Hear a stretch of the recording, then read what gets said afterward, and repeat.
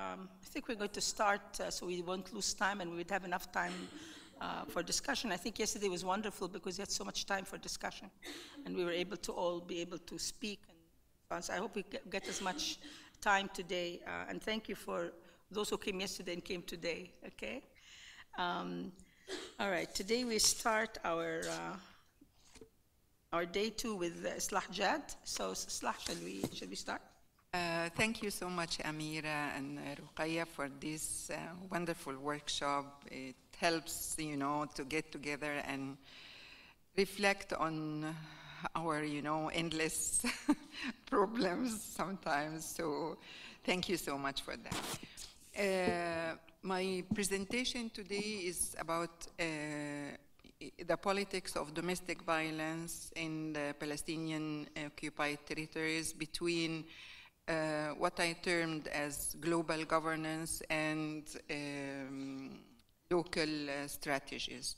In this paper, I argue that colonial power and global governance structures are defining the content and the strategies for combating violence in the occupied Palestinian territories for the purpose to gloss over colonial violence and stigmatize again culture and traditions as the only structure for domestic violence and thus for women's oppression.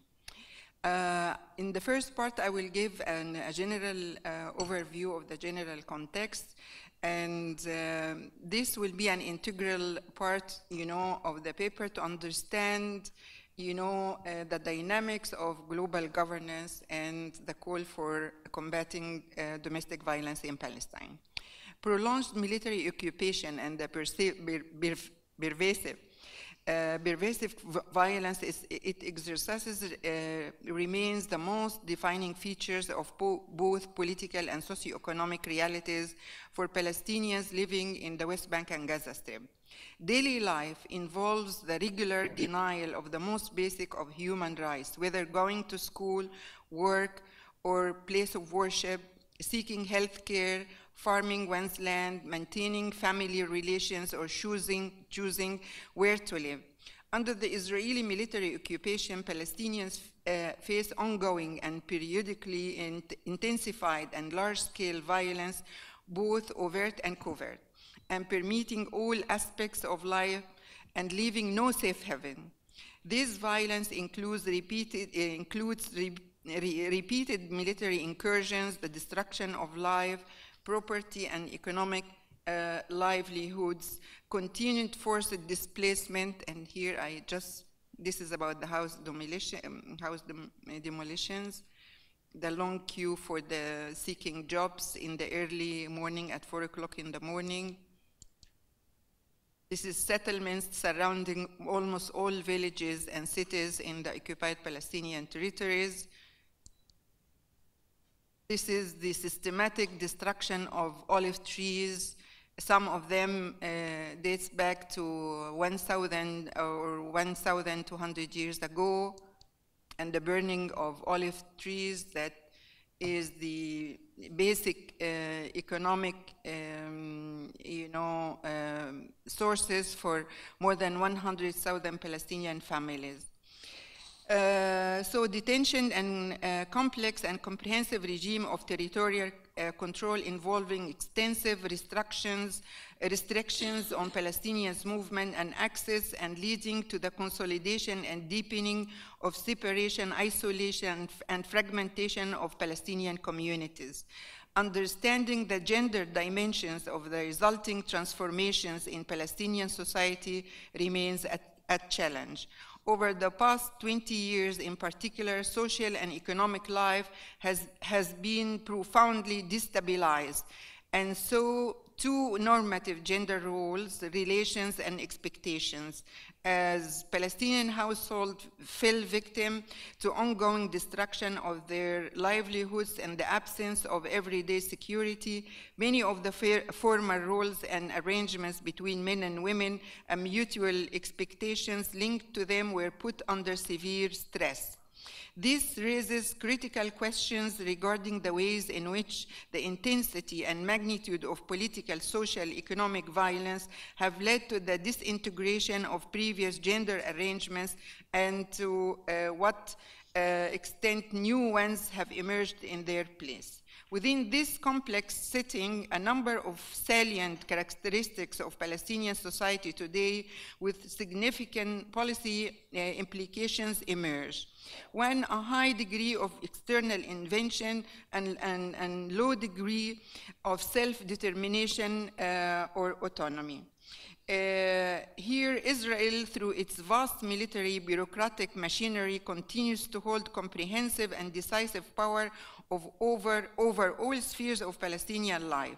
Through its control over external borders, the population register, added to its internal mobility regime, all aspects of Palestinian decision-making continue to be determined by the limited horizons that Israeli power allows. Thus, on the political level, holding legislative council elections is dependent on whether Israel allows them. Israel can also simply dispense with democratic outcomes, such as following the 2007 PLC elections, when they imprisoned the majority of democratically elected Hamas and others representatives. On the level of day-to-day governance, both the West Bank and Gaza governments are incapable of undertaking most of the basic responsibilities of government anywhere. They cannot decide who is a citizen or who simply enters or leaves the areas under their ostensible control. They cannot undertake basic protection functions with rights limited to internal and civil policing. Most aspects of economic planning, such as internal and external trade and economic development strategies, are beyond their control. Land and natural resource policy, urban planning, and infrastructure are all confined with the physical limits of areas A and B and C, restricted to what Israeli allows. While totally vulnerable to Israeli intervention, Palestinians and their governments are also extremely vulnerable to international actors. Rather than carrying through their responsibilities under international law to protect the occupied population, external actors have intervened primarily to affect the political behavior or determine the viability of the Palestinian leadership. Not only the government, but also all activism related to women's movement in combating violence. The outcome of this high degree of external intervention and lack of autonomy is the extremely narrowed scope for Palestinians to exercise free will, independent decision-making, and agency. On the level of government, this is obvious. For instance, in terms of gender, government policy remains severely constrained, restricted to the limited areas of life and population under its jurisdiction, while simultaneously unable to freely prioritize resources for gendered ends, given its total aid dependence on international donors. But it is also true in terms of households and their members. Many of the most basic decisions of life, like where to live, work, or study within their own patrimony, is beyond one's ability to freely choose. As much the most intimate life decision of who to marry or whether to have another child is often completely constrained by the crippling realities of residency requirements and movement restrictions. And dealing with limited life choices always involves calculations based on gender, usually at the expense of the weaker parties of girls and women. Second, a high degree of securitization without protection.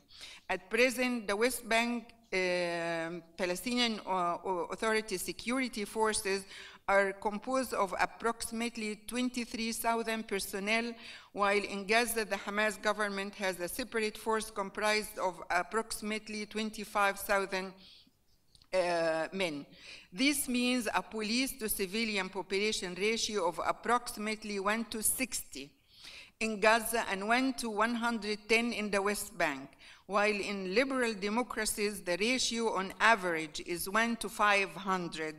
Given that even in unstable post-conflict situations, such as Kosovo, where the ratio is 1 to 4.4, it is clear that Palestinians have one of the highest police to civilian ratios in the world.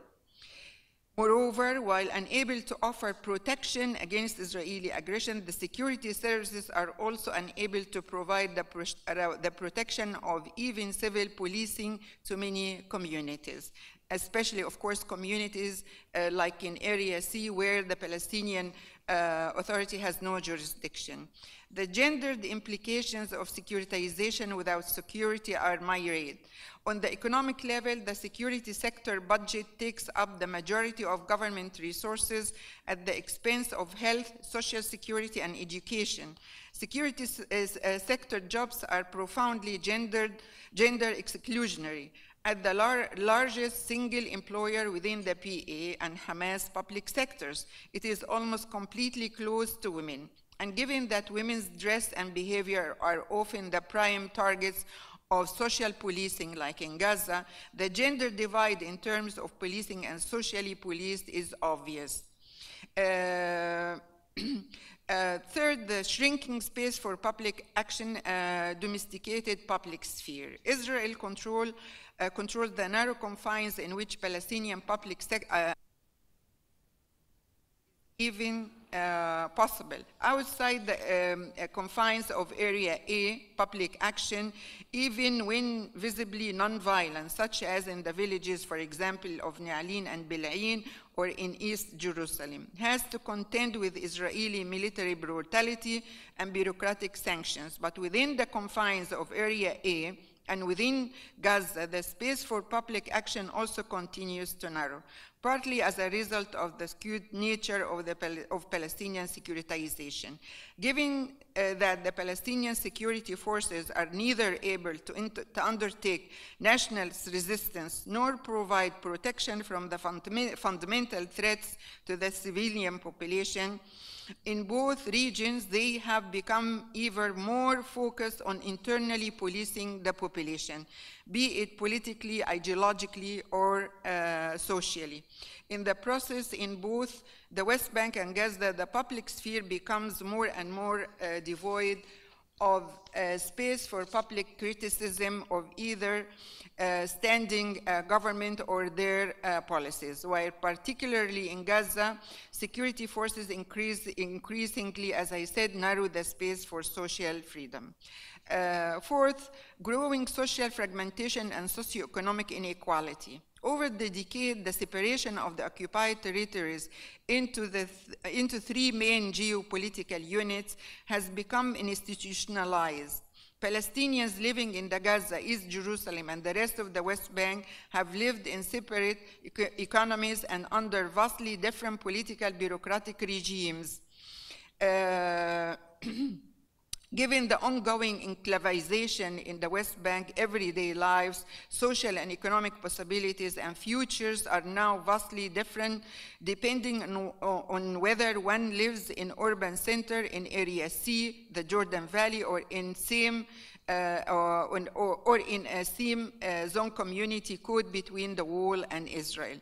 This means not only that life chances are increasingly determined by specific geographic settings, but that these processes have led to Palestinian society as a whole becoming increasingly differentiated and unequal. And this is obvious in the statistics about the occurrence of domestic violence, where we can find that in areas besieged by the wall or targeted by settlers, the level of domestic violence is much higher than in other areas, for example, like the area in southern part of the West Bank in Hebron. The collapse of unified national project and the rise of polarized polity. Perhaps the greatest challenge facing Palestinians in nowadays is that collapse of their most hard-won and long-standing achievement, their unity as a polity under the national movement and as represented by the PLO. The breakdown of the unified national movement into two rival governments can only be understood as a product of the various processes outlined above. But the collapse of the national movement is not just another outcome of these powerful forces that have succeeded in disinheriting Palestinians from their patrimony and national rights into the 21st century. Instead, a unified national movement is the fundamental precondition for finding a way forward and beyond them. And this is important to understand how women and women's movement left in a very soft and easy way the call for national liberation to a call for fighting domestic violence. In this situation, how can we develop a clear policy for gender equity or gender justice in our areas? The above-mentioned features of the Palestinian context hold particular implications for whether and how national policies can be developed. Setting policies requires first and foremost a political vision of how society should be shaped and organized. It requires a framework, an ethical foundation which shapes this vision. It is based on a policy agenda which is derived from scientifically generated information and is underpinned by a collective, rational, and identified social interest.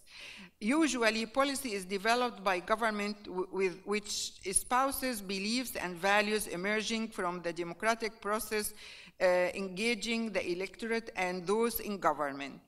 That is different policies from different, policies must be coherent. That is different policies from different sectors must be orchestrated together so that one supports the other and not contradicted. It must be based on the same belief and values.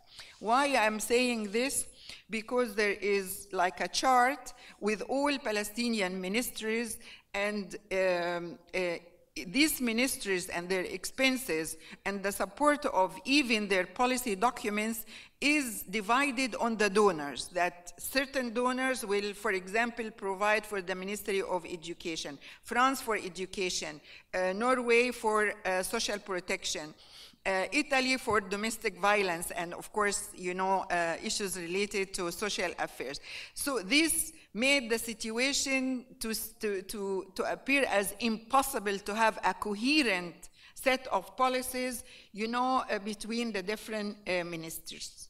Understanding and addressing gender-based violence in Palestinian society is complicated by both too much silence and too much exposure. On the one hand, Palestinians and not only male perpetrators are reluctant to bring family and private issues to public attention. And this will be seen when I come to the statistic that over 60 or 65% of women victims of domestic violence, they choose not to speak up.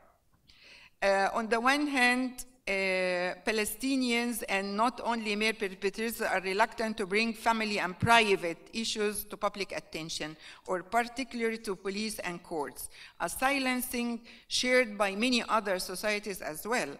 On the other hand, violence against women in Palestine, Arab and Muslim societies had been framed and sensationalized by Western media and politicians and even deployed as reasons for military interventions such as in Iraq and Afghanistan.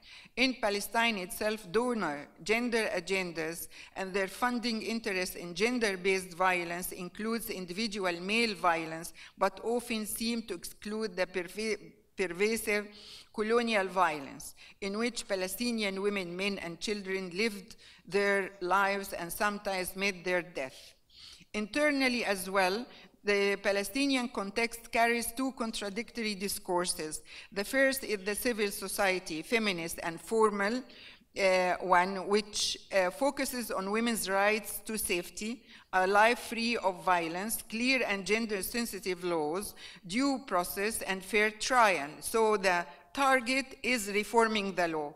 Without linking this process of reforming the law into the judicial system as a whole, which is in jeopardy, as I tried to say at the beginning. Yet, local societal power holders, supported by the formal patriarchal system, and frequently with the cooperation of civil society organizations, are failing to be consistently attentive to women's needs, particularly when they are in danger. They are all hide behind official bureaucracies of the police, the prosecutors, or the tribal system to refrain from proposing new alternatives for women subjected to violence. The absence of security signifies the collapse of the public social and moral orders, absence of rule of law, and lack of protection for the weak.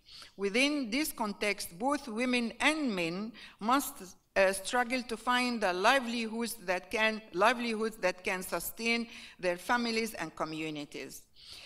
The lack of security informs livelihoods men and women choose how they relate to each other and how families and communities regulate the movement of women conditioned by changing norms of gender roles. Any attempt to understand and address violence against women in the occupied Palestinian territories must therefore be addressed within the framework of violence perpetrated and sustained by the ongoing military occupation. The structural and systematic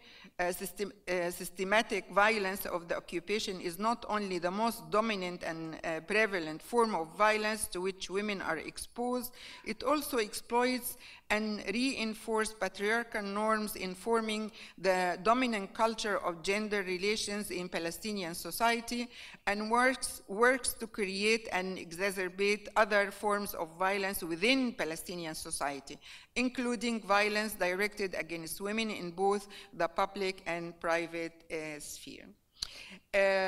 According to Women's Center for Legal Aid Council, they put some statistics, related to the violence perpetrated against women, in which the focus was on the honor killing. And I will come back to the depiction of honor killing as the most horrible form of violence against women and how it was co-opted and used and misused by the colonial power and also the global governances.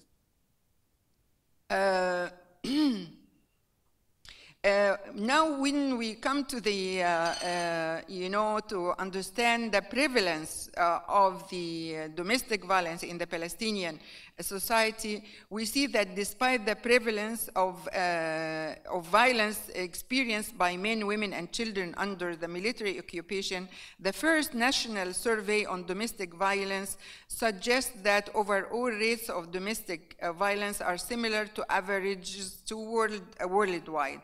According to the study undertaken by the Palestinian Center, Palestinian Statistics Office, about 30% of married women and 39% of unmarried women suffered domestic violence. That was the first survey.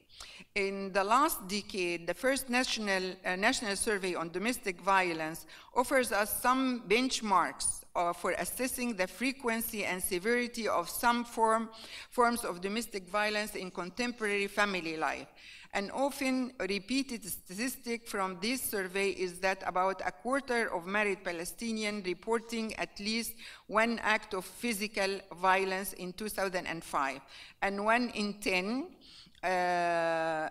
one act of sexual abuse, of which the most common was the husband refusing contraception despite the wife's request.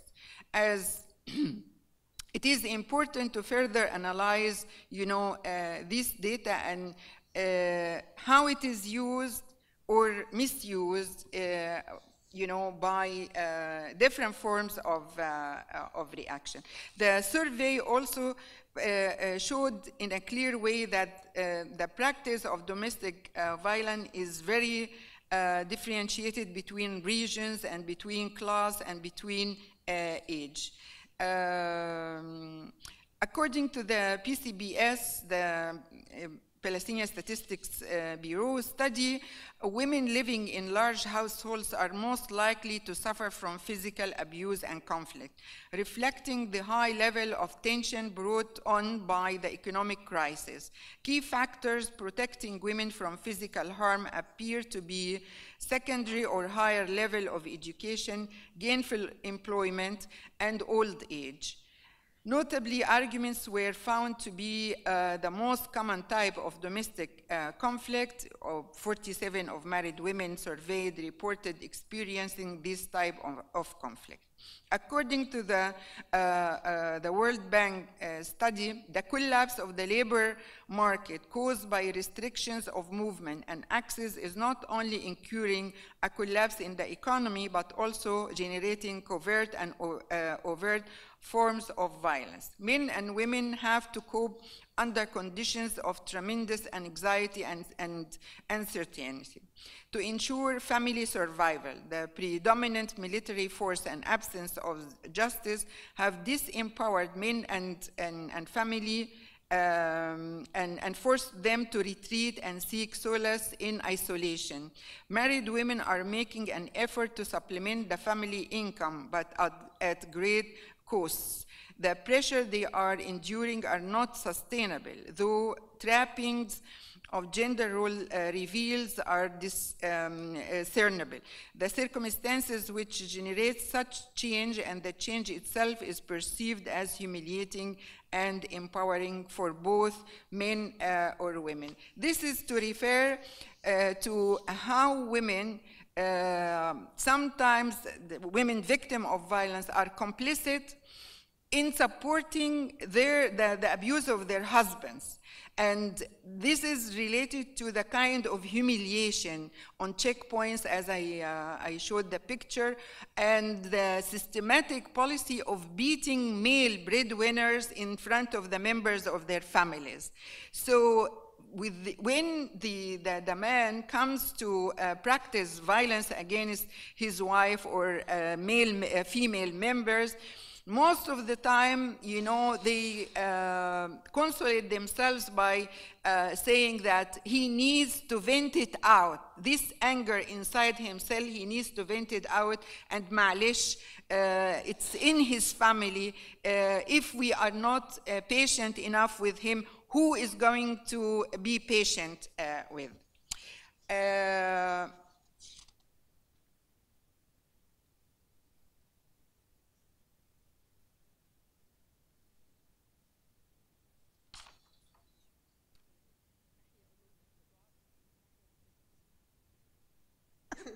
Which is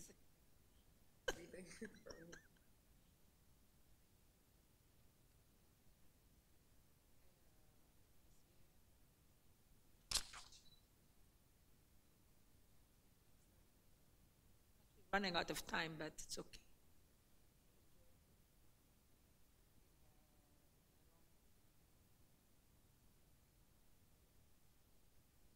Okay, so I cannot read it because I think I put it on my computer and it was not printed. The second part of my paper is dealing with two things. One is the Security Council Resolution 1325, in which, women's movement globally worked so hard to have it in hand. And this is particularly to save or to protect women in conflict zones and war areas. How this resolution was translated into the Palestinian context. I put in details, the circumstances of a war-like situation on daily basis for women.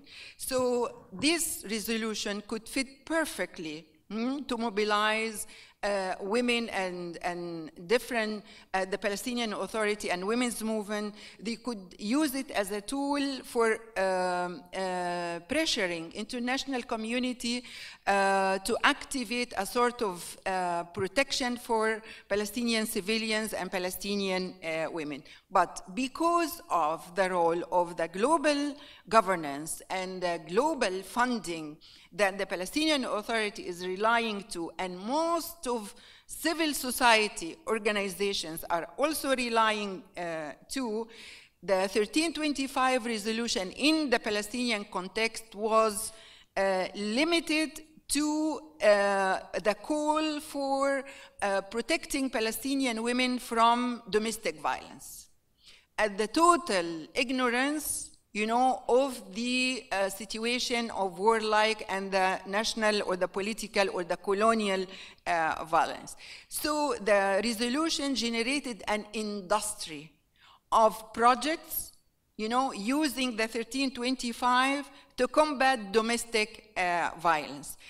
And changing the vision and objectives of the Palestinian movement, historically speaking, from fighting to ensure self-determination and self-determination or auto-determination and national independence, into fighting traditions and culture oppressing women, you know, and not doing enough to save women from the violence of their male members in the society. This, you know, was also reflected in two reports, one by Human Rights Watch immediately after the publication of the first Palestinian survey on domestic violence. The New York Times put as a headline, who can save Palestinian women from their men? So the use of the language of saving Palestinian women glossed over, you know, the very brutal and long duration of colonial violence perpetrated on Palestinian families, men, women, and children. So the Human Rights Watch report, of course, focused on the percentage of the percentage of the 23% of Palestinian women are victims of political violence. This is to say that the politics of fighting domestic violence is very much used by, you know, by global organizations and by the Israeli forces themselves to stigmatize and to criminalize a society that is always generating violent people and always producing violence against the Israeli occupation. So they linked the two things together, that, you know, that the essence of the culture and the essence of the social relations is very much embedded in violent practice against, you know, the weak members in the society. So this is to say that combating, you know, or fighting domestic violence in the Palestinian territories is in a way helping, unintentionally of course, helping the continuation of the oppressive structures governed by the Israeli colonial power and also by the global governance, because they deal with the consequences of violence and they never deal with the main structures producing and perpetuating, you know, this violence within the Palestinian society and within the Palestinian family. This is to say that this made the strategy to combat violence, whether by Palestinian women's movement, or by the society, is very complicated.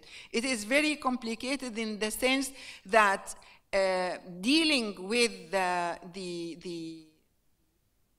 dealing with the violence against women per se is in a way perpetuating the practice of violence in all the Palestinian context. That is this violence that is linked. There is a link between the colonial violence of the Israelis with the deteriorating conditions, living conditions in the Palestinian society, and of course reflecting itself in the daily lived realities in Palestinian households. This is to say that it is impossible to fight domestic violence in the Palestinian context without really fighting, colonial violence as it is exercised by the Israeli occupation power. And in order to do that, a major shift in objectives and goals of the Palestinian civil society organizations and the Palestinian Authority itself, a major shift should happen to shift this vision from combating domestic violence into combating, Israeli occupation policies, and asking at the same time for the liberation of the Palestinian as a people and as a nation. Thank you. I have just a couple of points about the issues of translating, for example, the UN as an international human rights instrument into local justice for Palestine. In other words, how well is it disseminated and vernacularized to a large swath of Palestinian women to realize that actually they have access to this instrument? Other things which really sort of disturbed and distressed me, the issue of women's complicity in their own abuse. Are these just the abused woman alone, or everybody in the family, everybody in the society who recognizes that domestic violence is taking place? You have entire communities are complicit by witnessing and by remaining silent. So in terms of priorities, we know that in colonial studies and post-colonial studies, people say, okay, we have to get our independence first before we turn to the question of women. Until when are we going to be lowest in the food chain? Why isn't it a priority to talk about that, okay, women has to do something, society has to do something about domestic issues, liberation, emancipation or not, regardless. I'm sorry, I'm just, I want to see how is that going to be pumped up to the list of as a top priority when Allah yarham Mirnisi talks about doing daily battle. So the last thing you want is to be beaten. Thank you. So basically, I mean, listening to your analysis of the issue of violence at the public level in Palestine, you talked about environment or issues at the environment level in terms of global governance and colonial powers, or Israeli occupation. You talked about state level issues in terms of the government itself and the disunity of the Palestinian government, and you talked about the issues at the public level. But I think that you didn't give much attention to the intermediary level of the state, meaning NGOs. And NGOs, and that's what I mean by that is, you talked about the need to shift their strategy instead of focusing on domestic violence, combating Israeli occupation policies. But you didn't talk about the dysfunctional nature of NGOs in Palestine. I mean, starting from 1990s, and I think you worked on that in your writings, starting from 1990, there has been a change in the modus vivendi of NGOs in Palestine. They became smaller in size, urban-based, elitist, and even their messaging changed. This makes them dysfunctional. Given that they represent the intermediary level of the state, meaning that they are the medium that should allow for communication between the state and the public, this dysfunctional nature of the intermediary level in Palestine makes such combating of violence impossible. So these are my... Okay. Good morning. Thank you so much for such an enlightening talk. I'm a little intrigued on, what is the way forward. We understand there's a lot of problems that are there, perhaps in many societies. But what is the way forward towards gender sensitizing the public at large? We are interested both in sensitizing both the men and the women. And we know that, a lot of problems are there in surveys and reports. And we also know that, resolutions and documents really do not take care of what is happening within the four walls of a home. So what is a way forward? Okay. That is what I would like to know. Thank you so much. Go ahead, we'll take the series. Okay, thank you so much for the very nice questions. 1325 is disseminated through the Norwegian support. I mean, Norwegians showed a great interest from the very beginning in disseminating and rooting the decision in the Palestinian context. So they were the first one to organize many workshops to explain about 1325 and how it should be translated into the Palestinian context. And I remember I was a member of this, debate, and I almost fought with all my colleagues about, how the shift is happening, and I was always rebuffed by saying, occupation is not a hanger that we should put all our problems on it. And we should admit that we have, culture and traditions that doesn't prevent, they don't prevent, the practice of violence against women. Anyhow, this is to say that after so many years and after banging our heads against the wall and with so many projects to combat violence, domestic violence is rising. It's not, diminishing. So this means that we, as I said in the presentation, we need to look at the root causes, for the violence. And as I said, women, they are very much understanding, when they are beaten by their husbands or their male members, because he has no work, because, when he went to work today, he was beaten up on the checkpoint, or because he was just released from prison and he needs, to vent it out. So there is always these excuses, for them. Anyhow, now, 1325, there is like a national committee for 1325 that after many problems, they finally put that national violence is equally important. But when it comes to the translation of this vision, the focus is again on domestic violence. I mean, just to to say that we have it here, but the money and the funding and the efforts and the activism all go, for the fighting the domestic violence. For the priorities, of course, this is a classic question that I'm not saying that it shouldn't be a priority. What I'm saying that it should not be separated from the national struggle to combat, all forms of economic, political,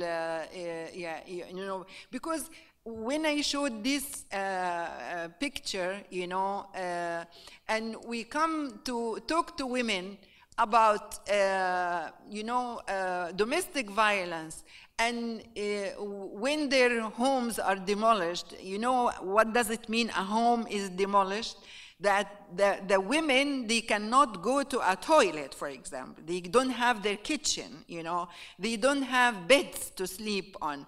And you come to talk to her about domestic violence, it doesn't make any sense in this respect. So the issue is not to put priorities and what is, more important than the other, but the issue is that it should be linked organically, and they should not be separated, and directing all your efforts and energy and activism to deal with the outcomes and not with the deep, roots of the problem in our context. So the issue is that when Palestinian women's movement linked to the national movement was active in combating, colonial violence, they were collectively empowered to confront any practice of domestic violence. It was a scandal for a militant or a freedom fighter to be known as an abuser or as someone beating his wife or his daughter. It was a scandal for this person. So this was done by women groups in general, and also their success in creating a collective culture that is condemning, this practice within the Palestinian household. Now it is no longer the case. Now it is no longer the case in the sense that, as Islam, put it, with the NGOization of the women's movement and the transformation of the movement into women's shops, funded to combat violence. This, peer pressure and this national, taking a national face, condemning this practice is no longer here. Instead, we have,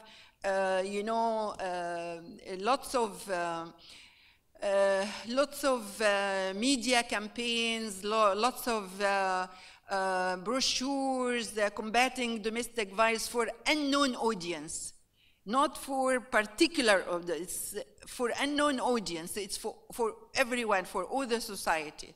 So again, the issue is not, to prioritize, but the issue is to link it, in a very organic way. Jamila Buhreid and others who participated on equal footing were basically sent back to the kitchen. So liberation as a condition itself, I think necessary but not sufficient to convey the lesson that if you are beaten by an Israeli police, it shouldn't make you feel better to come back and beat your wife or daughter. And by espousing the same kind of violence, I just worry about what is emerging as perpetual violence in war and peace. That is just my... First of all, I have to admit that I disagree with what is known as the Algerian syndrome. The Algerian syndrome was never true, in my opinion. And the proof is that the women's movement in Algeria is always, using, I will say, it is always using the national figures, to achieve certain internal gains for women, till now. So what does it mean? It means that these women, the freedom fighters women, they they were and still are national icons. They gained a status and power that is not there for other ordinary women, you know. So they were not sent back to the kitchen silently. They are not. And till now, they are still public figures. This.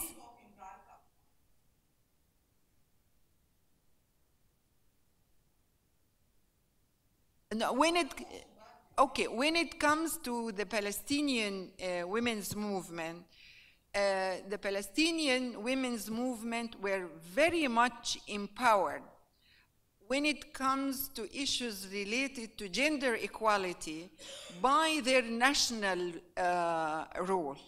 You know, I mean, those who participated in the national struggle were not ordinary women in the face of other, you know, the public in general. They were looked at as national icons and very well respected exactly as men. And these women, because of this national role they played, they were the spearhead in putting all the needs and all the interests, gender equality interests, in the face of the Palestinian Authority. But when I compare this generation to the generation of NGOs leaders, they don't have any comparable power to these women. First of all, they did not manage to produce any new leadership on the national scale as the national movement, as the involvement of women in the national movement struggle in general. So many leaders were produced all along, and now since 1993, the Oslo Agreement, till now, when I look back to see how many, you know, women leaders coming from NGO socialization are known as a national figure, none, you know. What does it mean? It means that women were empowered collectively to fight for their national liberation and in the same time to ask for gender emancipation. In the same time. They were not prioritizing, or they were not, you know, ignoring certain aspects in favor of other aspects. While NGOs leaders, they have nothing to do with national struggle. You know, it's not there. The only issue is how to apply CEDAW on the Palestinian condition and all the universal conventions for women's rights that we have to follow and write reports to ESCWA and the UN women about the progress achieved on women's lives, you know, under occupation. So suddenly you can achieve progress and development under occupation. It's all, you know, imagination. It's all imagination. You know, the international conventions created a case of, you know, total imaginary situation for women and the people, you know. For Islam, yes. We're going to have to go faster. Okay. I will combine this with the last question in what is the way forward. What is the way forward is not through not through the NGOization of the agenda of combating violence, as I explained before.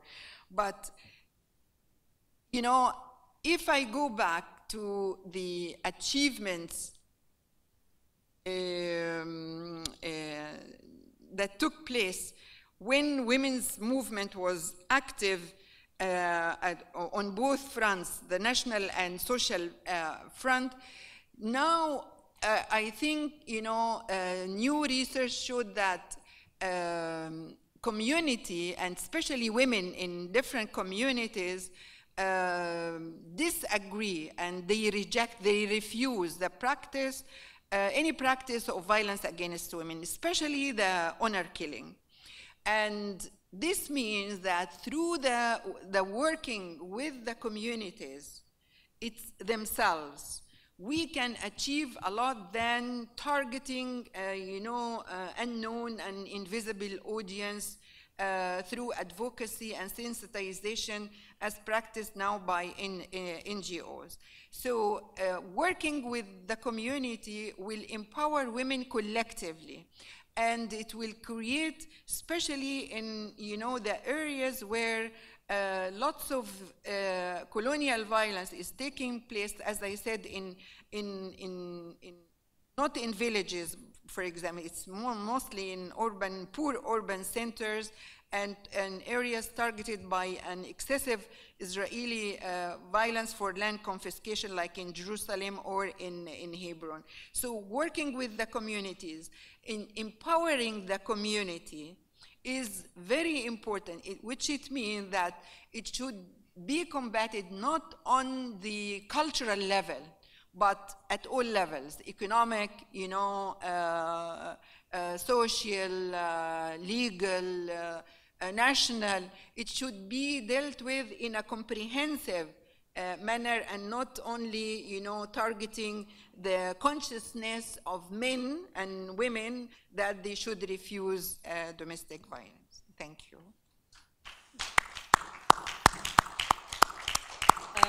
I have a very small question, and thank you, by the way. This was absolutely wonderful. We could sit for 1 more hour and discuss what you have to say. A very small question. Is colonial violence recognized as gender violence? Is there a statement that includes colonial violence, exactly that? Is it recognized? Just like domestic violence is recognized as gender violence, is colonial violence recognized as such? By who? By all the organizations that we have been talking about, all the international conventions. Not by international organizations. It's really funny because I was in a meeting with a new head of the UN Women office in Ramallah. It's the headquarters for all the West Bank. And it was so funny to hear myself empowering them to speak up. So it's that you are UN agents here, and you witness, you see, you hear, you pass through checkpoints. Speak about it. Actually, the Israeli situation that's stopping this kind of declaration. Yeah. Because we can see colonial violence all over the world. I mean, all over Africa because of this, and it can really cover a lot. Yeah, of course. But we don't. So we don't have a declaration like that, and. You think it could be because of the Israeli situation that nobody wants to touch this? There is lots of distortion about how to see or how to depict colonial violence. As I said, that this discourse of women's rights, global women's rights, is really damaging and undermining the targeting of colonial violence from our side. And of course, the international donors, they are afraid to speak up, because if they put it in their reports, they are afraid that they will not be able to function in the occupied Palestinian. So actually, moving forward, maybe that's one of the things we can do, and that is we begin talking about colonial violence and actually theorizing it as a separate type of violence under which a lot comes down. Because in my readings, I haven't seen the term talk about the violence perpetrated against women.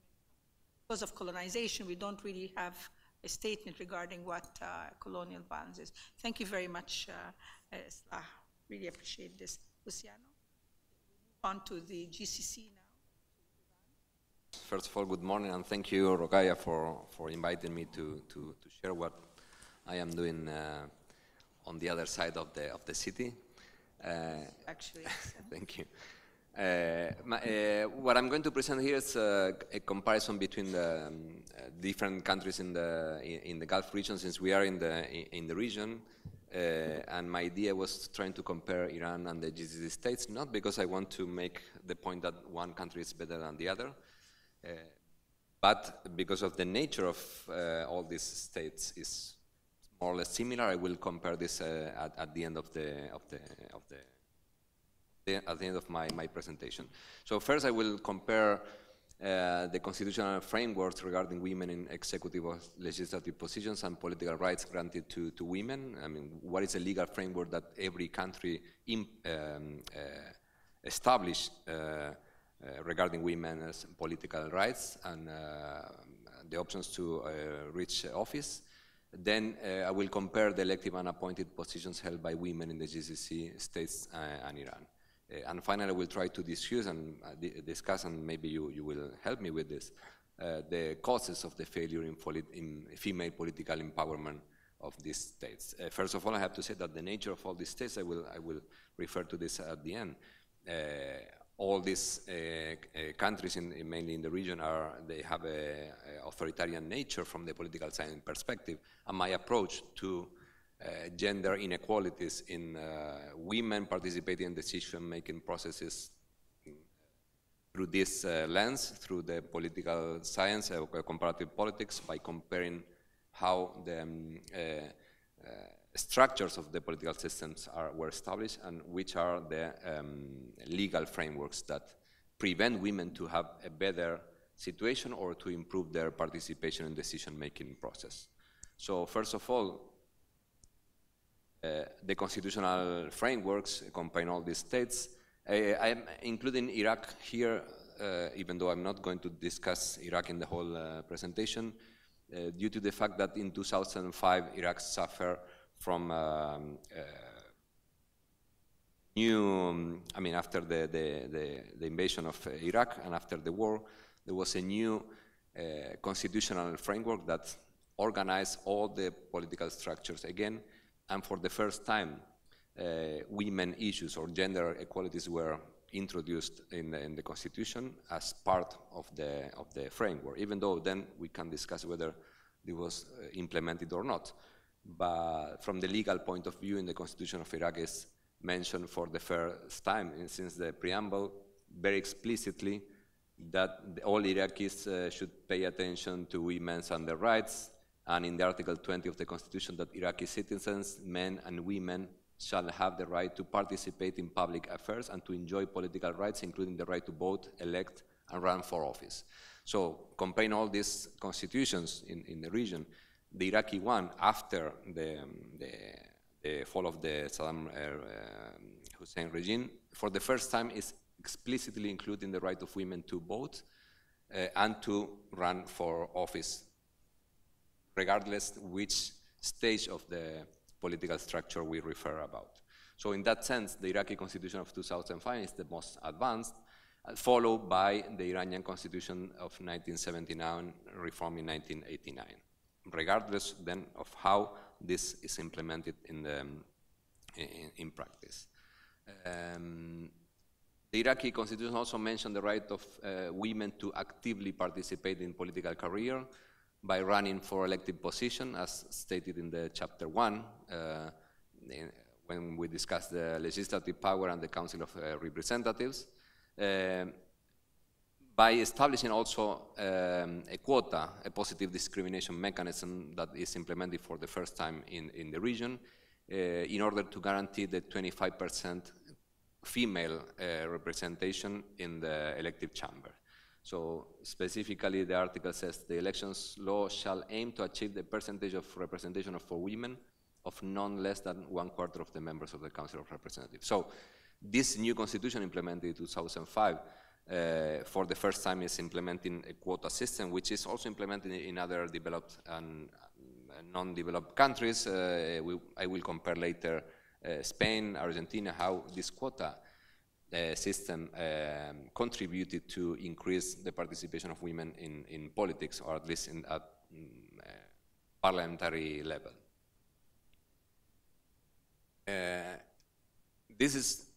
I mentioned this, that Iraq is not part of what I'm trying to discuss here, but I'm giving an example of how a country that passed through a very authoritarian context after the new developments that took place in 2005, they were able to introduce these elements of gender equality, at least formally, in the constitutional framework. The next case is Iran in 1979 constitution after their Islamic revolution recognized in its first pages the right of women to participate in politics due to their fundamental role in the revolutionary process. So it's a right that they got according to Khomeini and the revolutionary forces because they gained that right due to their participation in the revolutionary process. So I'm not going to read the whole article, but it's explicitly mentioned in the Constitution that the women have the right to vote or to participate actively in politics because of what they did during the revolution to overthrow the Shah. Moreover, there's also a specific subsection in the Constitution entitled Women in the Constitution that states, as a part of this process, it is only natural that for women should benefit from a particularly large augmentation of their rights because of the greater oppression that they suffer under the Taghuti regime, which is the way in which Pahlavi regime is mentioned. Again, I'm referring to the legal framework without mentioning how this is implemented, has been implemented since then until now.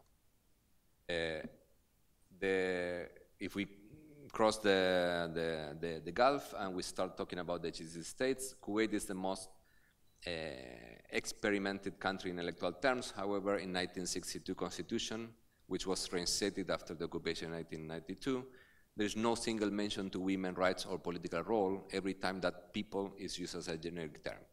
While in the Iranian and the Iraqi constitution, women are specifically mentioned as women, as differently from men, in the Kuwaiti constitution is referring to people. At least this is the official translation into. In Bahrain, the social and political rights are clearly guaranteed by the state in the Article 5, as it is mentioned in the section of the article I cite. The state guarantees reconciling the duties of women toward the family with their work in society and their equality with men in political, social, cultural, and economic spheres without breaking the provision of the Islamic canon law. Moreover, the Bahraini constitution is the only one from the cases analyzed in the GCC context in which women's right to vote and run for election is specifically mentioned in the constitution, in the Article 1, by stating citizens, both men and women, are entitled to participate in public affairs and may enjoy political rights, including the right to vote and to stand for the elections, in accordance with this constitution and the conditional principle. So in the Bahraini case, again, it is mentioned, it is specified both men and women, and specifying that women have the right to both vote and run for elections. The Omani constitution in 1996, amended in 2011, is not specifically mentioned women and is using the generic term of citizens to refer social and political rights. And there is no mention to a specific right of women to run for an elected post in the Shura Council, even though this is then implemented through the electoral law that is stated later on, I think in 2000, well, I don't remember exactly the electoral law of Oman, which was the last one. But it's not stated in the constitution. Neither it is mentioned in the Saudi Basic Law of 1992, amended in 2005, in which they use citizens every time they refer to Saudi men and women. The same as it happened with the Emirati Constitution in 1971, amended in 2004, and the Qatari Constitution in 2003, Constitution of 2003, where people and citizens are used as generic terms when referring to social and political rights. I'm not quite familiar with the discussions at linguistic level, but I assume that this have a meaning when you are not specifically mentioned both men and women, when you have other constitutions in the world that they specifically mention both men and women in order to clarify that we are referring to something that represents gender equality. Then, I mean, this is a legal framework. How this is implemented at the political level, at the institutional level, If we refer to head of states and government currently existing in the world, we have 31, and they are distributed in the way that it is in the table, 15 in Europe, 6 in Latin America and Caribbean, 3 in Africa and Asia and 7 in Asia and Oceania altogether. Currently, there is only one. I mean, this is just to contextualize how many women in this part of the world we can find at the highest position in the executive power. Only Sheikha Hasina Wajid in Bangladesh has been the prime minister since 2009 until now, if I'm not wrong. And in Muslim context, we can say that only Benazir Bhutto and Tansu Chiller were the two only prime ministers that they held that office until now. So far, there is no other head of state or head of government that has been a woman in the Muslim and Arab context. And this can also provide you or provide us an element to analyze at the end. I mean, why? If this is the nature of the regimes or the political regimes that they are implemented in this region that prevent women to have positions at the executive level. Governmental participation in the world, we can see that the darkest areas of the world are those who have less women representation at the ministerial level. So we started with the head of states and head of government. We continue with the level, which is also at the executive branch of power. And we see that the whole region, mainly Africa and Asia, is darker than other areas like Europe or Latin American, I would say, with the exception of Brazil. If we refer specifically to the region, we have to say that the only country that supposedly allows women to run for executive position, or the highest executive position, well, not the highest, it's the second one, is Iran, since they implement elections at the presidential level in which women are not specifically denied to participate. There is always a debate every time there are elections, presidential elections in Iran, whether women can run or not, or whether can they be presidential candidates or not.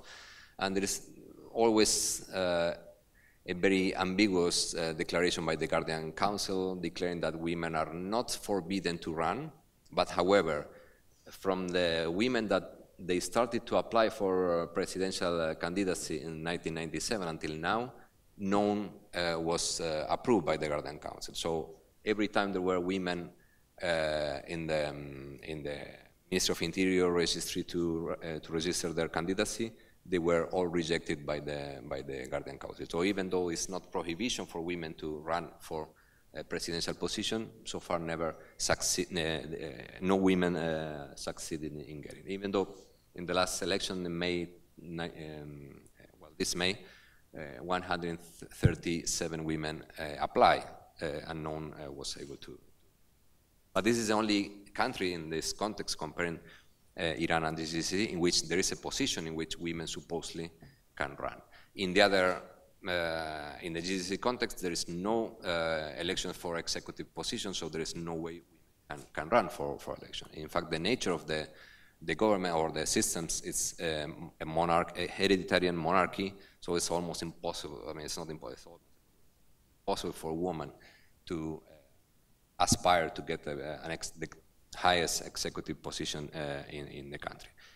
I mentioned that the Iranian president is the second highest position. The highest position in the executive level is the spiritual leader, the Velayat de Faqih, and for that position it's also, well, I wouldn't say it's 100% impossible, but it's almost impossible for a woman to reach that position, since Faqih, I mean, since the person who is at the top of the state structure should be a faqih which has recognition by all its peers, and so far, even though there are seminars in Iran in which women can dedicated to interpret the Sharia. So far, they haven't been able to succeed in improving their positions in the hierarchical pyramid in the rather religious level. Possible for a woman to reach the position of Velayat Faqih, even though in the constitution it's not, again, it's not specifically forbidden. If we refer to ministerial positions,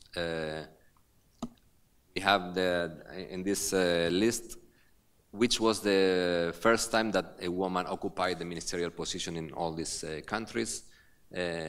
Iran is the first one since 1968. There was the first Ministry of Education during the times of the Shah Reza Pahlavi. And then we need to wait until 1997 for a vice president to be appointed by Mohammad Khatami. But even though this position is not even though it's mentioned as Minister of Environmental Protection, is not a minister per se, because it's not a position that required a parliamentary approval, which is the case of 2009 when for the first time officially a woman got the position of minister, paradoxically proposed by Mahmoud Ahmadinejad, and it was accepted by the parliament. After that, no other woman in Iran occupied the position. So before or after that, no other woman occupied the position of minister under the Islamic Republican system. We have to wait until 2003 to see the first Minister of Education in the GCC context, Sheikh Ahmad Al-Mahmoud, in 2003, then Bahrain, in 2004, Oman and UAE in the same year. For the first time, they were appointed Minister of Health, Social Development, Economic Planning. Kuwait in 2005, even though we mentioned before that they were the most advanced in electoral terms, it took a while for women to access to the ministerial level positions.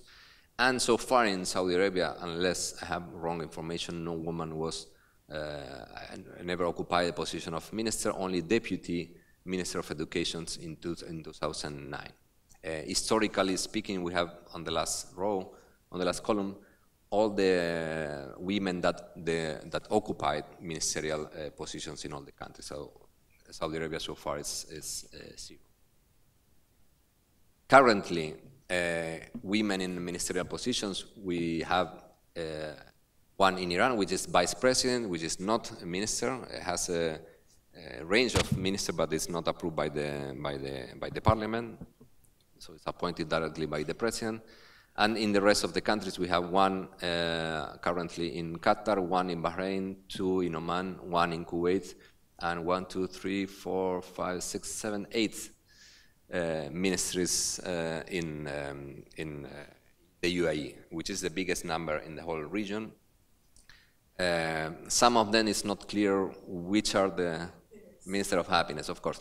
I'm not quite sure what some of them are they doing, because there are 3 Ministers of State that they don't have, at least in the website of the cabinet, is not specifically mentioned which is the portfolio that they manage. But of course, the most curious one is the Ministry of Happiness and Well-being. That actually, yesterday or 2 days ago, there was an article published in the National specifying that Emirates has more female in the ministries than the United States. Like more like a spectacle than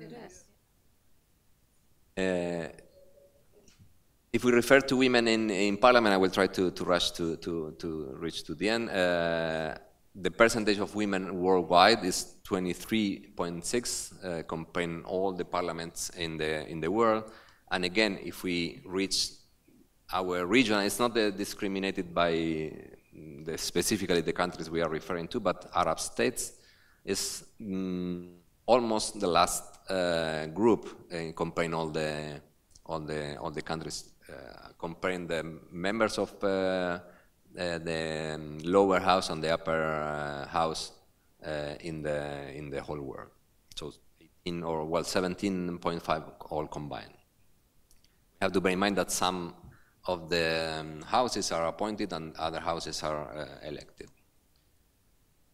if we compare the region, and here I try to make a comparison between countries that they belong to the region and some other countries that they don't belong, but I know because of, I know the realities because of, well, first I am Argentinian, and second I lived in Spain for a long time, and I wanted also to compare with Japan, which is a country that, Spain, Argentina, and Iraq, they passed through authoritarian experiences.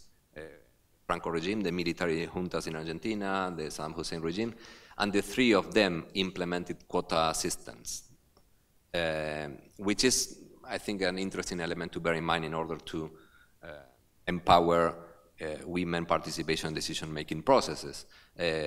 While Iraq quota is 25%, the Spanish one is 40%, and the Argentinian is 30%, and you can see that the amount of, or the percentage is sometimes overpassing this quota system that was by law. So in the Argentinian case, at least, is much higher than the quota. So it's something that is not something that, okay, we reached 30% because we need to do that, but it's even more. And in fact, we had the Argentinian president until last year, which shows that in Latin American context,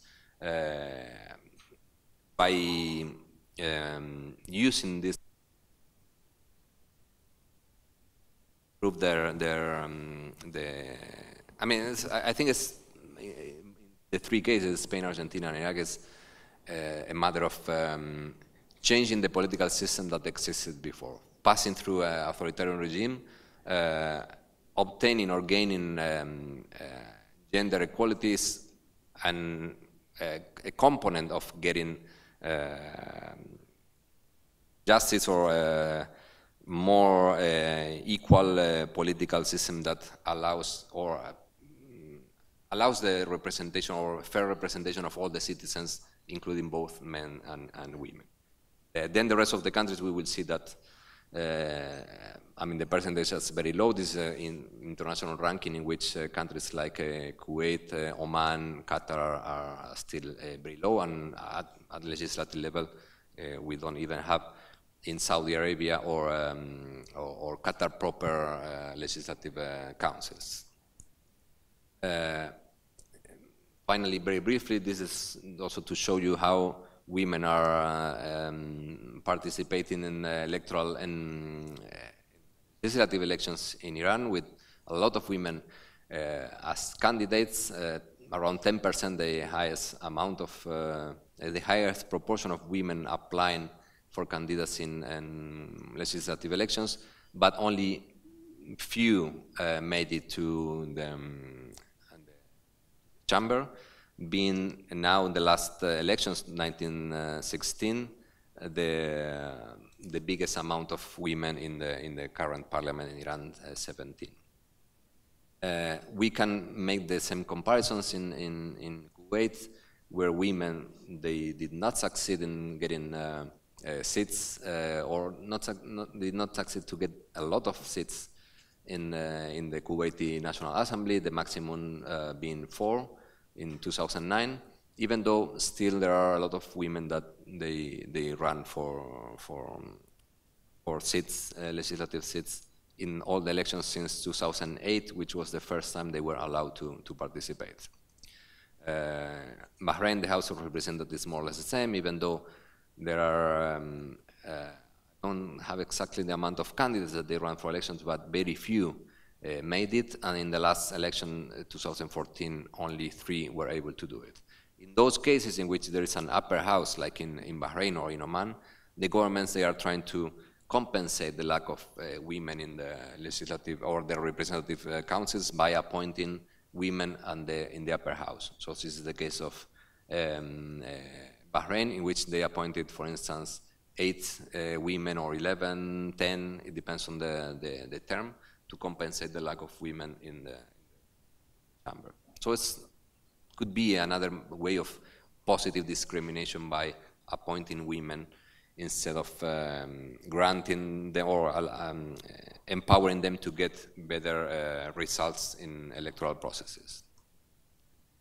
Finally, Oman, the same, only one, an average of 1 woman made it to the Shura Council since 2003 until now. I'm not going, I think I overpassed my time, so I will not mention this. In Bahrain and in the UAE, it's a curious case in which so far we haven't universal vote. Only, I think the last election, only 40% of the eligible voters were able to vote, so it's impossible to talk about women participating in politics, since not even men are able to participate in politics altogether. Only a selected group of voters were able to vote in 2006, 2011, and 2015.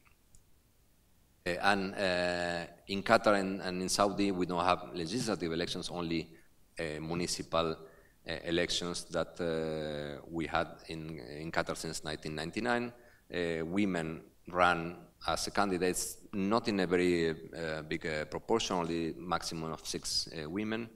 And so far, only 2 women were able to access to the Central Municipal Council through elections. Basically, what I'm trying to discuss here is none of the 7 countries, the 6 GCC states and Iran, were able to succeed in achieving female empowerment objectives declared by their governments, even though they are mentioned in the constitution, even though they are included in the visions, national vision, etc., etc. Mainly, we have to bear in mind that the nature of the political regimes could be the main reason behind this failure. As I mentioned before, the character of the states with monarchies, with leadership in the country that they can be only occupied by male prevents any way of women participating in executive positions. And also the patriarchal, religious, and tribal character of the societies as well, that is an element that sometimes prevents women to succeed in electoral terms. I mean, this is part of a much bigger research on how are the voting patterns in all these countries, but it's very difficult for a woman, for instance, to succeed in a tribal context in when you are running against the head of a tribe in Kuwait, for instance, or in other places, or when people in the GCC context, or even in Iran, are voting, having in mind the family links, family relations, and this is represented by someone male that can attract much more votes than a woman. Women fail to maintain a meaningful presence in the parliaments, less than 6% combined in all the 7 countries. And one question that we could ask ourselves is why women do not vote for women. Having in mind, I don't have the data here, I have it in the paper. Proportionally, women are much than men in electoral terms. In most of the countries, women are voting more than men. However, women are not succeeding in getting votes from their gender fellows. I don't know if this is an expression. How come we have Trump as president? Sorry?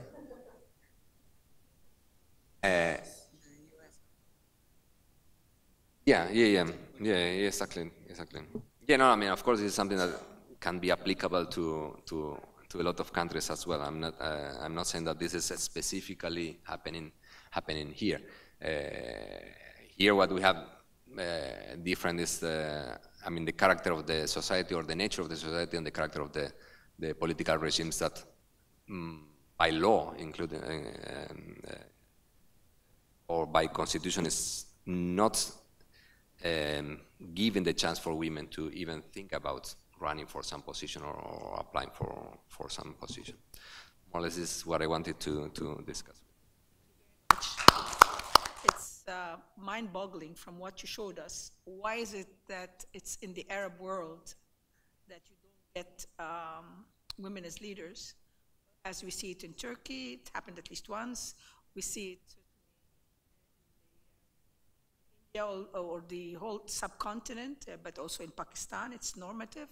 But even in Iran, they tried at least to put into the constitution some sort of an understanding of women having some rights. Why is it that the Arab world, is this what we're talking about? Is it something to do with, I don't know if you've done work on this, but as you presented this, became very clear that there's a clear divide. It's not about Islam then, it's about maybe it's culture, maybe it's tribalism. Question we really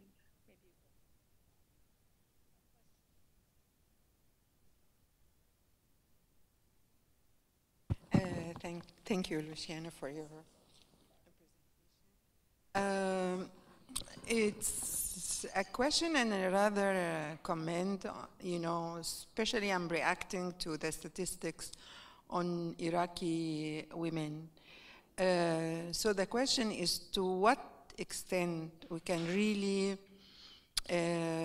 evaluate the status of women as it is represented in the Constitution, and how numbers could be accurate in reflecting the lived realities of Iraqi women. The reason I'm asking this is, to my mind, and of course, you know, you correct me if I am wrong, is that yes, in the Constitution now there is 25% of parliament seats should be for women, but if I compare the democratic era and its benefits to women to the dictatorship era under Saddam Hussein, I would say that women under Saddam were much better when it comes to education, work, you know, culture, and safety than in the era of the American Constitution put by Bremer, in which 25% are women, while women cannot really, young women cannot really go safely to their schools or workplaces. So what is your intake on that? Thank you. I think these figures actually tell very little about what's really happening on the ground. First of all, what is the constituency of a woman in a patrimonial system? And if the patrimonial system is the system that is there, what is the role of parliaments, what is the role of governments, and all this? Shouldn't we check in each country what exactly is the, what kind of strategy the women's movement has taken in order to increase women's say in politics? And I'm a bit skeptical about this quota issue, because in different countries the quota, in different countries the women's movement has taken different position towards quotas. It's not automatically a good thing. For instance, in Yemen, the women's movement is divided on this issue, and those who come from the ruling party are in favor of quotas, while those who come from other parties are against it, meaning that the quota system, according to them, brings forward femocrats. So, and that leads to my third critical point, and which is that if we have Margaret Thatcher, a strong leader, definitely a woman, then we have, then the point is that, I mean that the women's empowerment in politics is a different thing than number of women or femocrats in leading positions.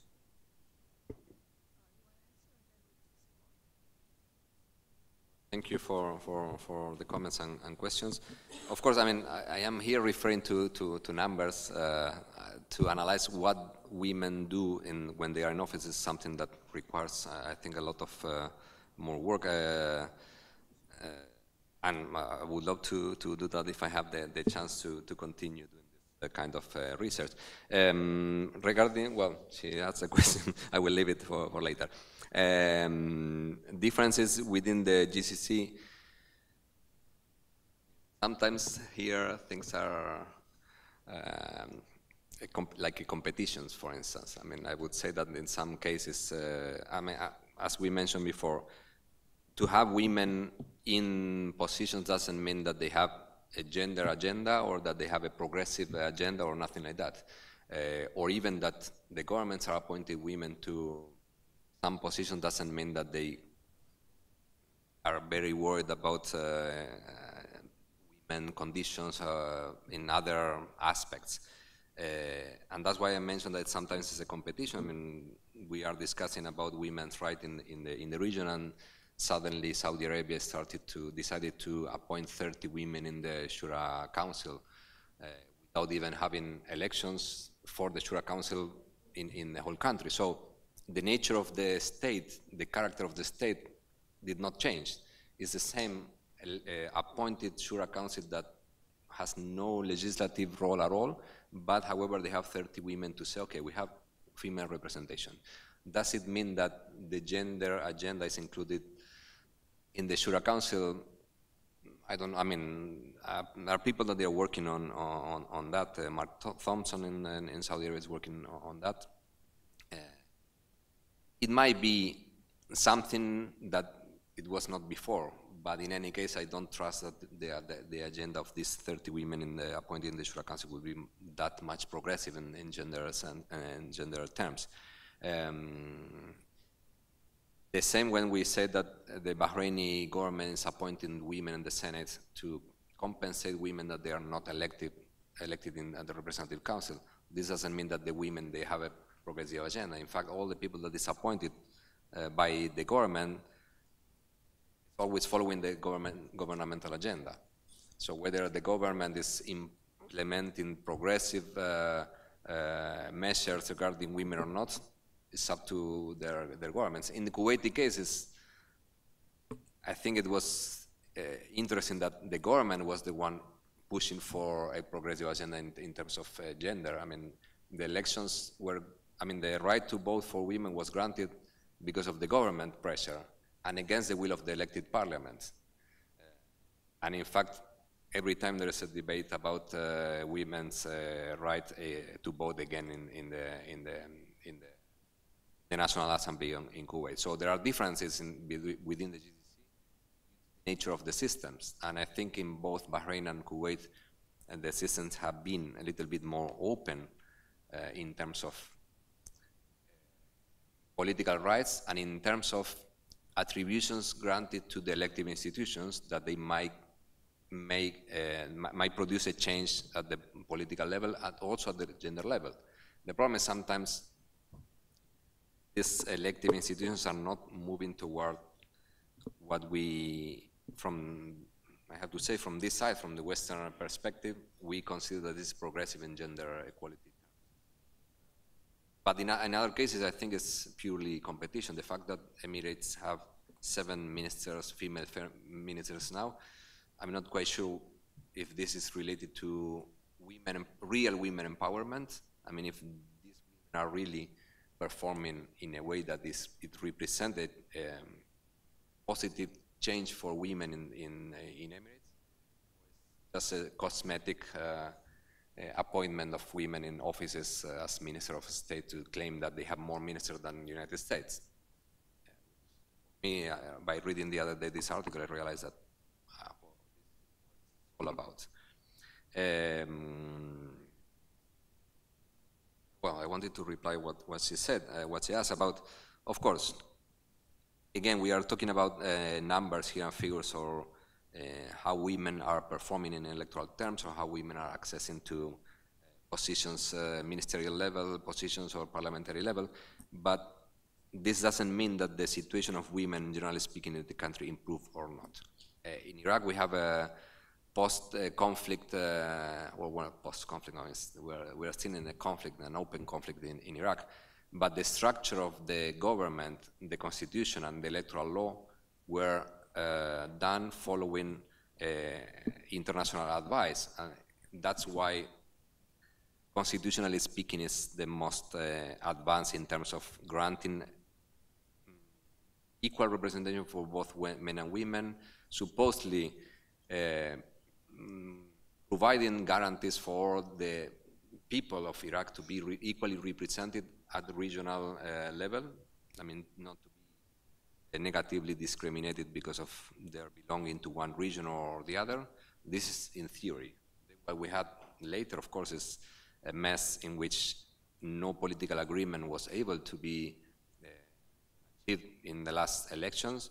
And this, of course, affects the way in which all the political developments are taking place in Iraq, including war, including instability or whatever. I don't think that women can make it better than during the times of Saddam, during having in mind this messy, violent situation in the whole country.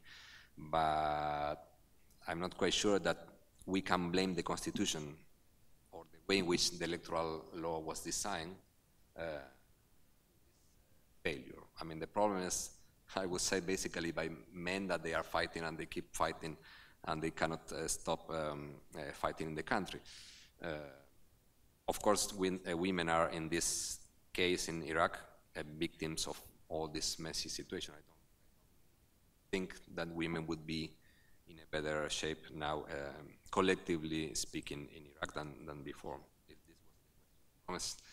She left, I can't reply directly. Well, this is more or less, again, I mean, the strategy of women in parliament, of course. Sometimes we say, okay, now we have 17 women in Iran. Does it mean that these women, the 70 women have a progressive agenda? Unfortunately, most of them, if not all of them, are from the conservative side. So, of course, they have their own agenda in gender terms, but from our perspective, it's not the same that having a reformist or having or a liberal that is pushing for some equal rights between women and men. That's why, for instance, the presidents in Iran, the reformist presidents in Iran, would never dare to appoint a reformist woman with a clear progressive agenda as a minister that requires approval from the parliament, because the parliament would reject that. And the only one who made that was Ahmadinejad, because he counted on the support of the conservatives to appoint someone who had no progressive agenda at all. But now, Molla Verdi, Ebtekar, or other very renowned women in Iran that they are fighting for, to some extent, for equality, gender equality in Iran, they are vice presidents or direct advisors of the president. They don't require parliamentary approval, because the parliament will never, even women will not vote for them. I reply all the...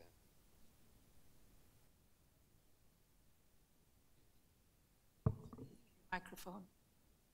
I have some comments and a question. So when you had your slides up there, you put Bahrain in a different category. I thought it's actually not that different from the other GCC countries, because the preamble in their constitution, well, it does acknowledge that women have a role to play in public life. It qualifies that by linking them to the family in a way that it does not link men. So it's still leaning very heavily towards women and the home as their natural space. And there are also a lot of qualifiers in that preamble as well. So to me, in the end, Bahrain, at least as far as the preambles are concerned, isn't that much different from the other GCC countries. And then the other thing I noticed when you had your slide up there, and I noticed this because in my country, for a very long time, when you had, we only used to have one female minister, and it was always Ministry of Culture and Social Services. From the 1980s, and education. First it would only be assistant minister. It was always just one assistant minister. And then sometime in the 90s, we got the first full minister, but it was still Minister of Culture and Social Services. And I come from one of those countries where the government only listens through violence, and they have to be forced to do things. And it's only now after we got the 2010 constitution, that you have women in substantive ministerial positions like Ministry of Defense, Ministry of Foreign Affairs, Ministry of Environment, which in my country holds a lot of weight because tourism is a major foreign exchange earner, and you're talking game reserves and so on. So when you're a Minister for Environment, that's a very powerful portfolio. But that came with, through a moment of crisis and so on, because we seem to operate on crisis. Even now we have another crisis. Okay, then the other comment I have is, Susan Dahlgren, I don't know if I'm pronouncing your name well, but you had the comment about Margaret Thatcher, which I agree. She was horrible for women. To be very careful about how much weight we place on the few women who have ascended to positions of power, because if we say women are equal to men, women are human beings, so they will have their weaknesses just like men. And I think the problem is we've had so few out there, and when you have a few, they carry so much weight, and those who don't perform like Margaret Thatcher allows others to point at them and say, well, you see, it doesn't matter who's in charge. But I'd like to give a different example.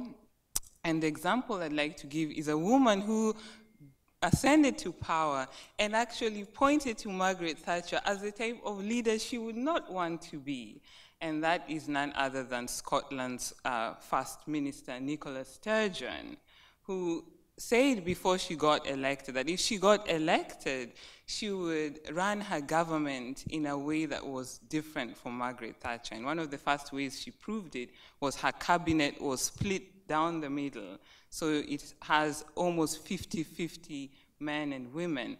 But it's not just in the cabinet level, but when you look at how she's running her government, the sort of policies that she has put in place, they remind us of the sorts of things people used to talk about in the 80s as far as gender mainstreaming is concerned, before society got disillusioned, and that was also, abandoned in the backyard. And then I have one last question. Now, this is where my question comes, but I have to preface this question. It's about quota systems, and I agree with you, quota systems are very controversial. Again, in my country, through violence, and crisis, and women have also latched onto this form of moving things ahead. It really just seems like the only way anything ever gets done in my country, unfortunately. But they latched onto this and managed in 2010 to put in the Constitution a provision that there's no public body in the country that can be represented by more than 2/3 of any gender. And they very carefully avoided putting women there. They just said more than 2/3 of any gender. But clearly this is to force the hands of men because they're the ones who dominate. So what does this translate to? It means that, for example, when there's a list, the list of ambassadors comes out, a minimum of 1/3 must be women. When cabinet positions come out, 1/3 must be women. Supreme Court, the highest court in the country, means at least 1/3 must be women, although they just tried to kill one of them last week. But it means women have to be in these spaces. The interesting place is where this quota hasn't worked. And it hasn't worked because women haven't agreed on how it should be done, and the political establishment, the male-dominated political establishment, has also not been very keen on working out how to implement that 1/3 of our legislature be female. And it's controversial because sometimes, like in Uganda, they created new constituencies. You split them and you give women odd new creations, and then the elections for women constituencies happens after the main one. People don't usually turn up, And then in other countries, it's just a president decides who will go into the legislature and they create a list out of thin air, and so women outside of the legislature cannot identify with the women in the legislature because that quota isn't working for them. And then also, if it's not supported by grassroots efforts in education, healthcare, it doesn't mean much. But I think it is important for something to be in place, because even in Scandinavian countries, there have been artificial ways of creating those numbers of women at the top. Like they'll use party lists, you know, some have laws that mandate, you know, so that not all, but there are Scandinavian countries that have those manipulations of the political process. In the United Kingdom, the party that has the most women in the legislature, Labour, has a party list system as well. So it does appear that there needs to be some of this, and in more context than others. So my question is, because you seem to see in Spain and Argentina, there is success beyond the quota. So maybe you could tell us what it is they're doing there and how they have implemented the quota system in Spain and Argentina, and do you see potential for application elsewhere?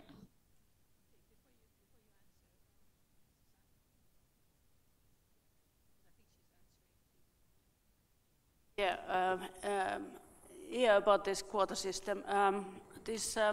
Your statistics were from 2000 only, and if you went a little bit behind that and included Yemen, you could see that there were a prominent number of female MPs in southern Yemen, obviously. The thing is that during that period, there was a particle or sort of quota system, meaning that the women's union had the right to nominate their own representatives there.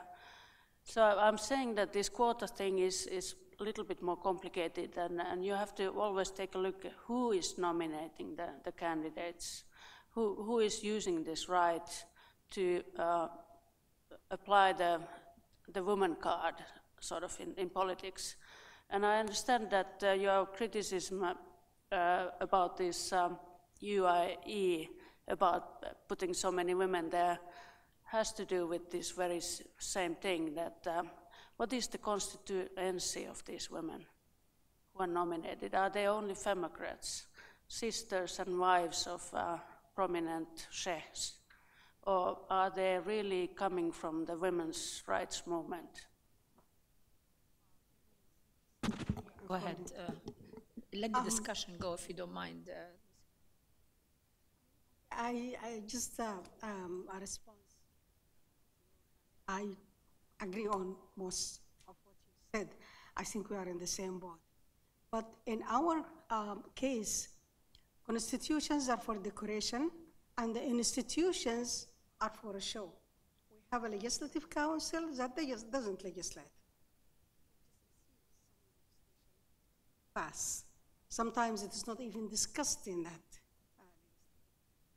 So the weakness of the institutions most of the time makes it not possible.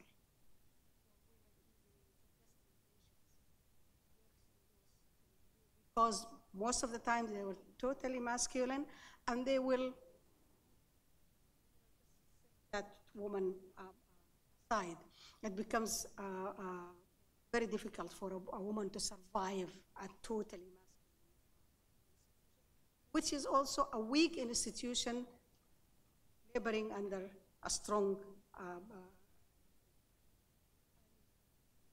for women to be in quotas, maybe it will work where the institutions are strong. Cannot even communicate with each other because there was no connection between them. They were created to serve certain purposes.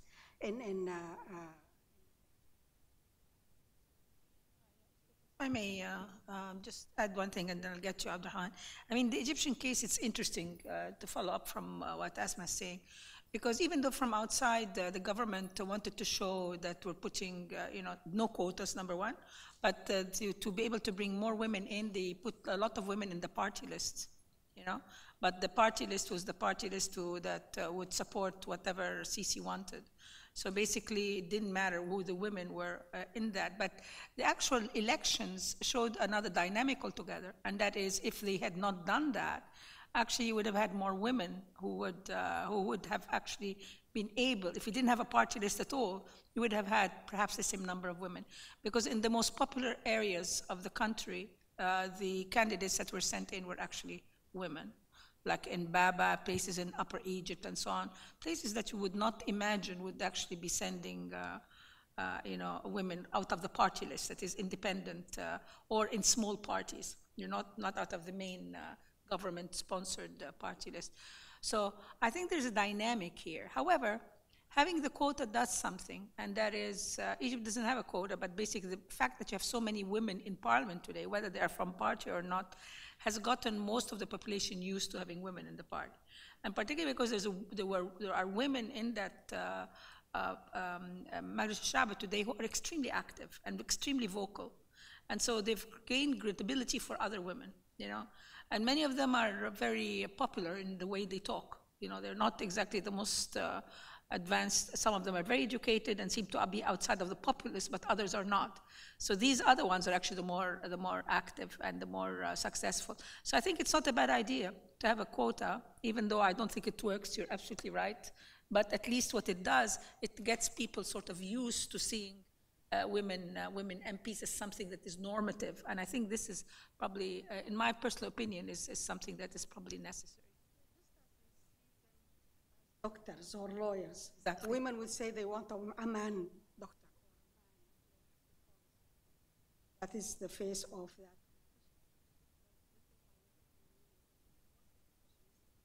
Alas, yeah, that's exactly right. Abdurrahman and then Islam. It seems like a persistent problem, but was it always as augmented as it is now? Should we look at maybe other things, like maybe the role of colonialism in this, the role of globalization in augmenting this kind of issue? Yeah, it sure has been there from before. But what I'm saying is maybe looking at the roots of where these issues come from. All of the observations I'm hearing here today are very important, and I keep thinking to myself as I hear them, where's the root? Where is that coming from? And to me, the issue of this kind of patriarchal, environment that is surrounding us, I think it might have always been there, sure, but I don't think it's as augmented as we see it now. Where should we look to see how that kind of process happened? Actually, if I may, that makes a lot of sense, because actually I personally see the state as stopping the advancement of women.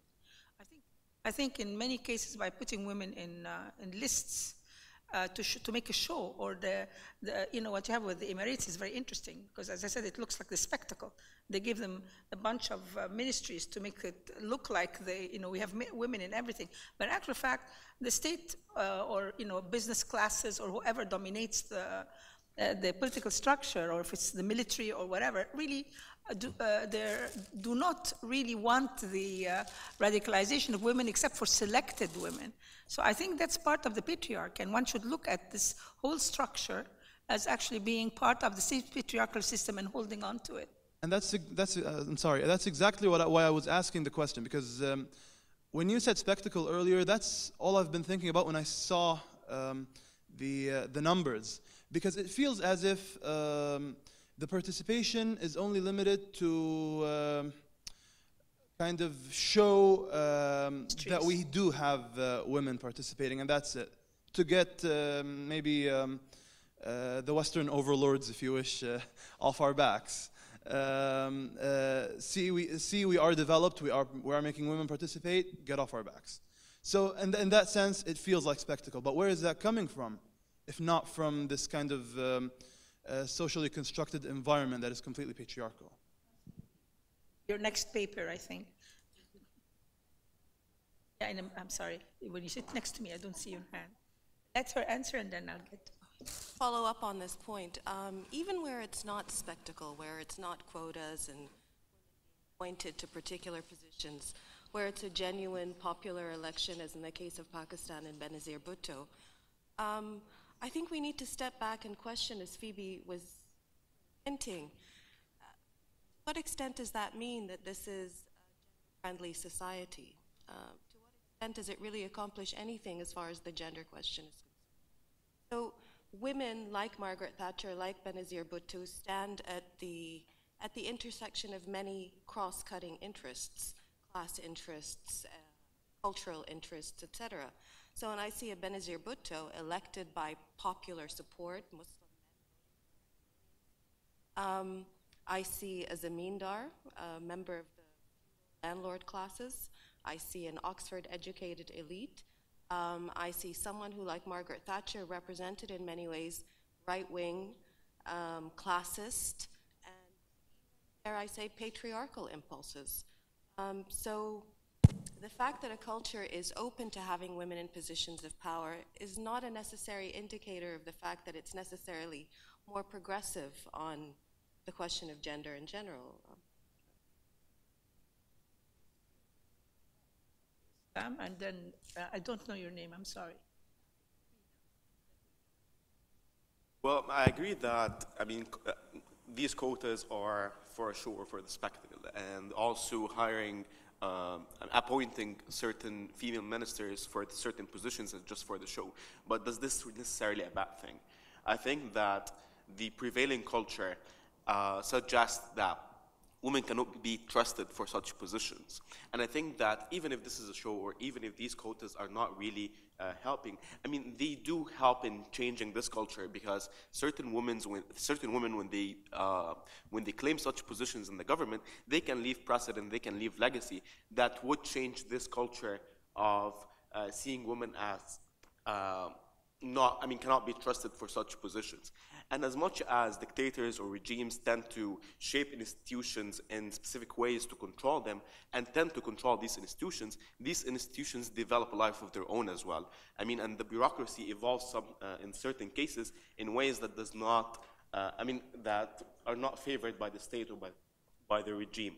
So yes, these might be spectacles, these might be just for the show, but I think that they are still, important or vehicles for a change in the culture of perceiving women as cannot be trusted for such positions. Okay, Reina, I'll give you Phoebe, but we're running out of time. So altogether, we have to wrap up in about 5 minutes to get to your paper. Reina, go ahead. Okay, thank you very much for the informative presentation. But I'm a little interested in this whole issue of why women do not vote for women. And I think the main point there is the issue of education. And have we actually tried to understand female literacy or aspects of education, including curriculum of gender in the policy and planning formulations, which perhaps can go a very long way in trying to bring in empowerment and issues of gender. So has there been any study, or what is your take on issues of education in the context of the paper that you have presented? That's the last question. Another quick comment. Maybe there'll be a question somewhere. I'm sorry, I didn't get your name. What's your, sorry? Okay, so to Abdirahman's question on patriarchy and regional culture, the book that came to my mind is Leila Ahmed's Islam and Gender, or is it Women and Gender in Islam?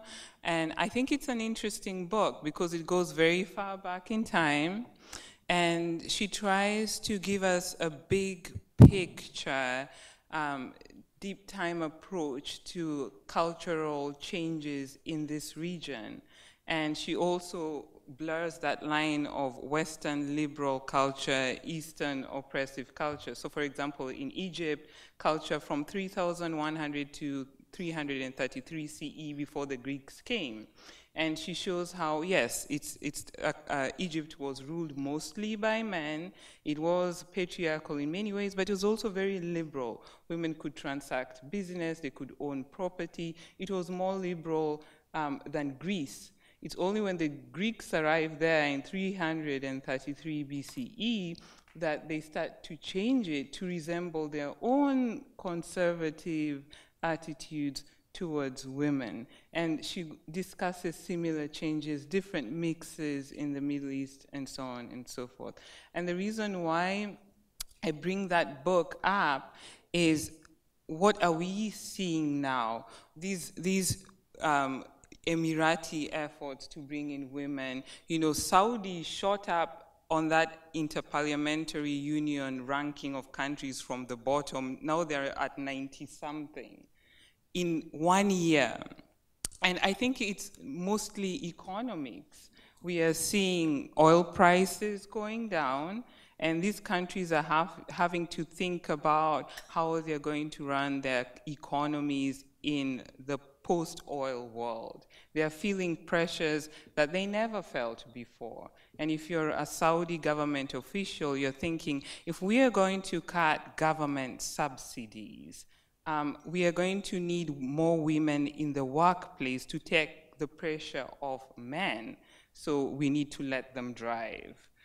We need to think about how the social contract between the ruling and the ruled can hold in a post-oil world. Maybe it's time we put some women up there to actually get our citizens used to seeing women in positions of power, because I do agree there's value in both substantive representation and what usually theorists refer to as descriptive representation. Putting women there and getting society used to seeing them.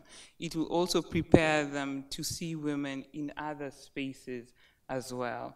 So I don't think it's something necessarily unique. And the fact that culture has been changing here for millennia means it will continue to change. That's what I think.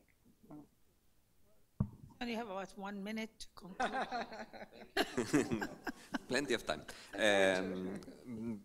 Of course, it's impossible to comment on everything. My main point or conclusion here is that the nature of the political system is what determines the way in which women can do something or not.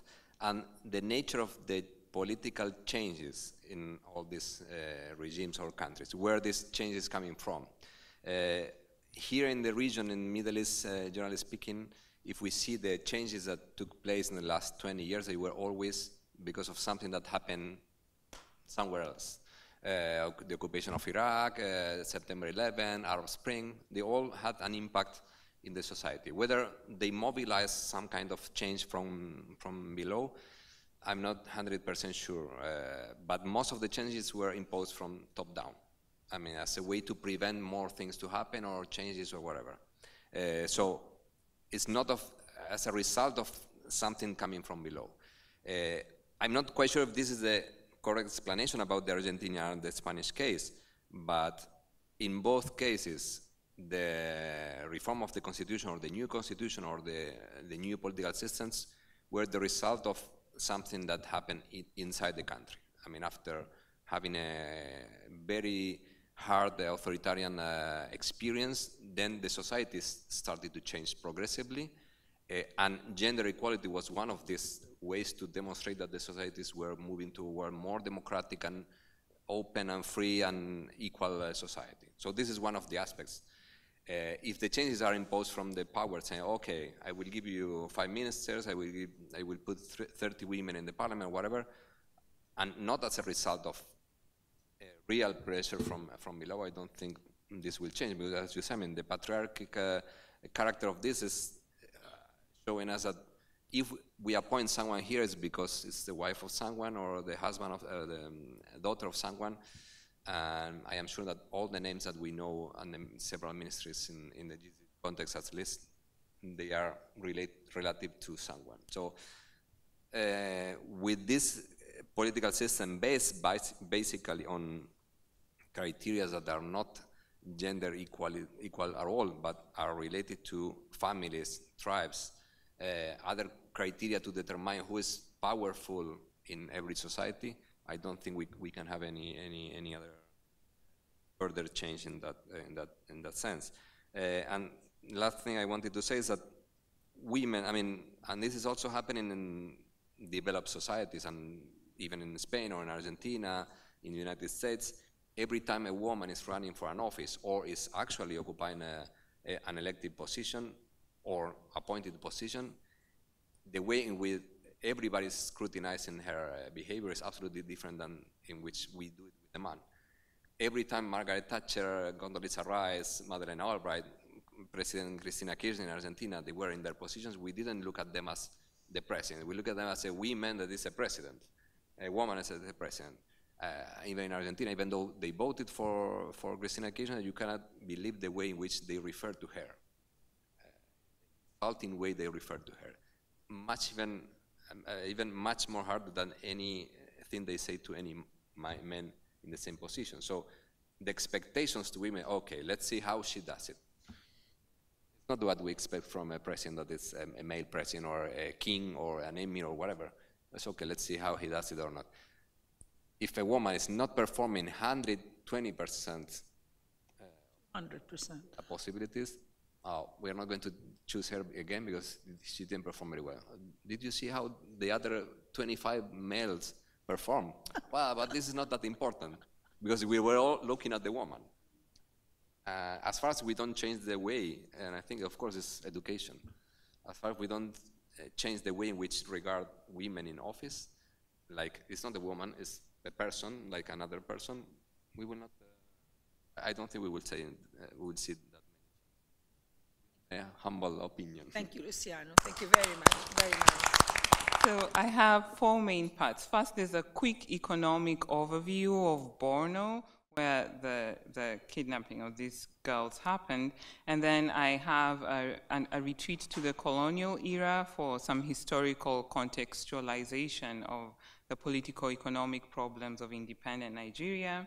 And then I look at political-economic shortcomings of the governments that ruled Nigeria after independence. And then lastly, what lessons can we learn from this particular incident? My goal is not to focus on the kidnapping of the girls in the way that the media did, but to do so with a decent contextual background. So Borno is one of the poorest states in Nigeria. Nigeria has a federal system of government. And it was the home of the government secondary school where over 250 girls were abducted in 2014. In early 2012, the Nigerian Bureau of Statistics reported that relative poverty was a problem all over the country, but it was particularly worse in northern Nigeria. So, for example, in northwest Nigeria, the poverty rate was 77.7%.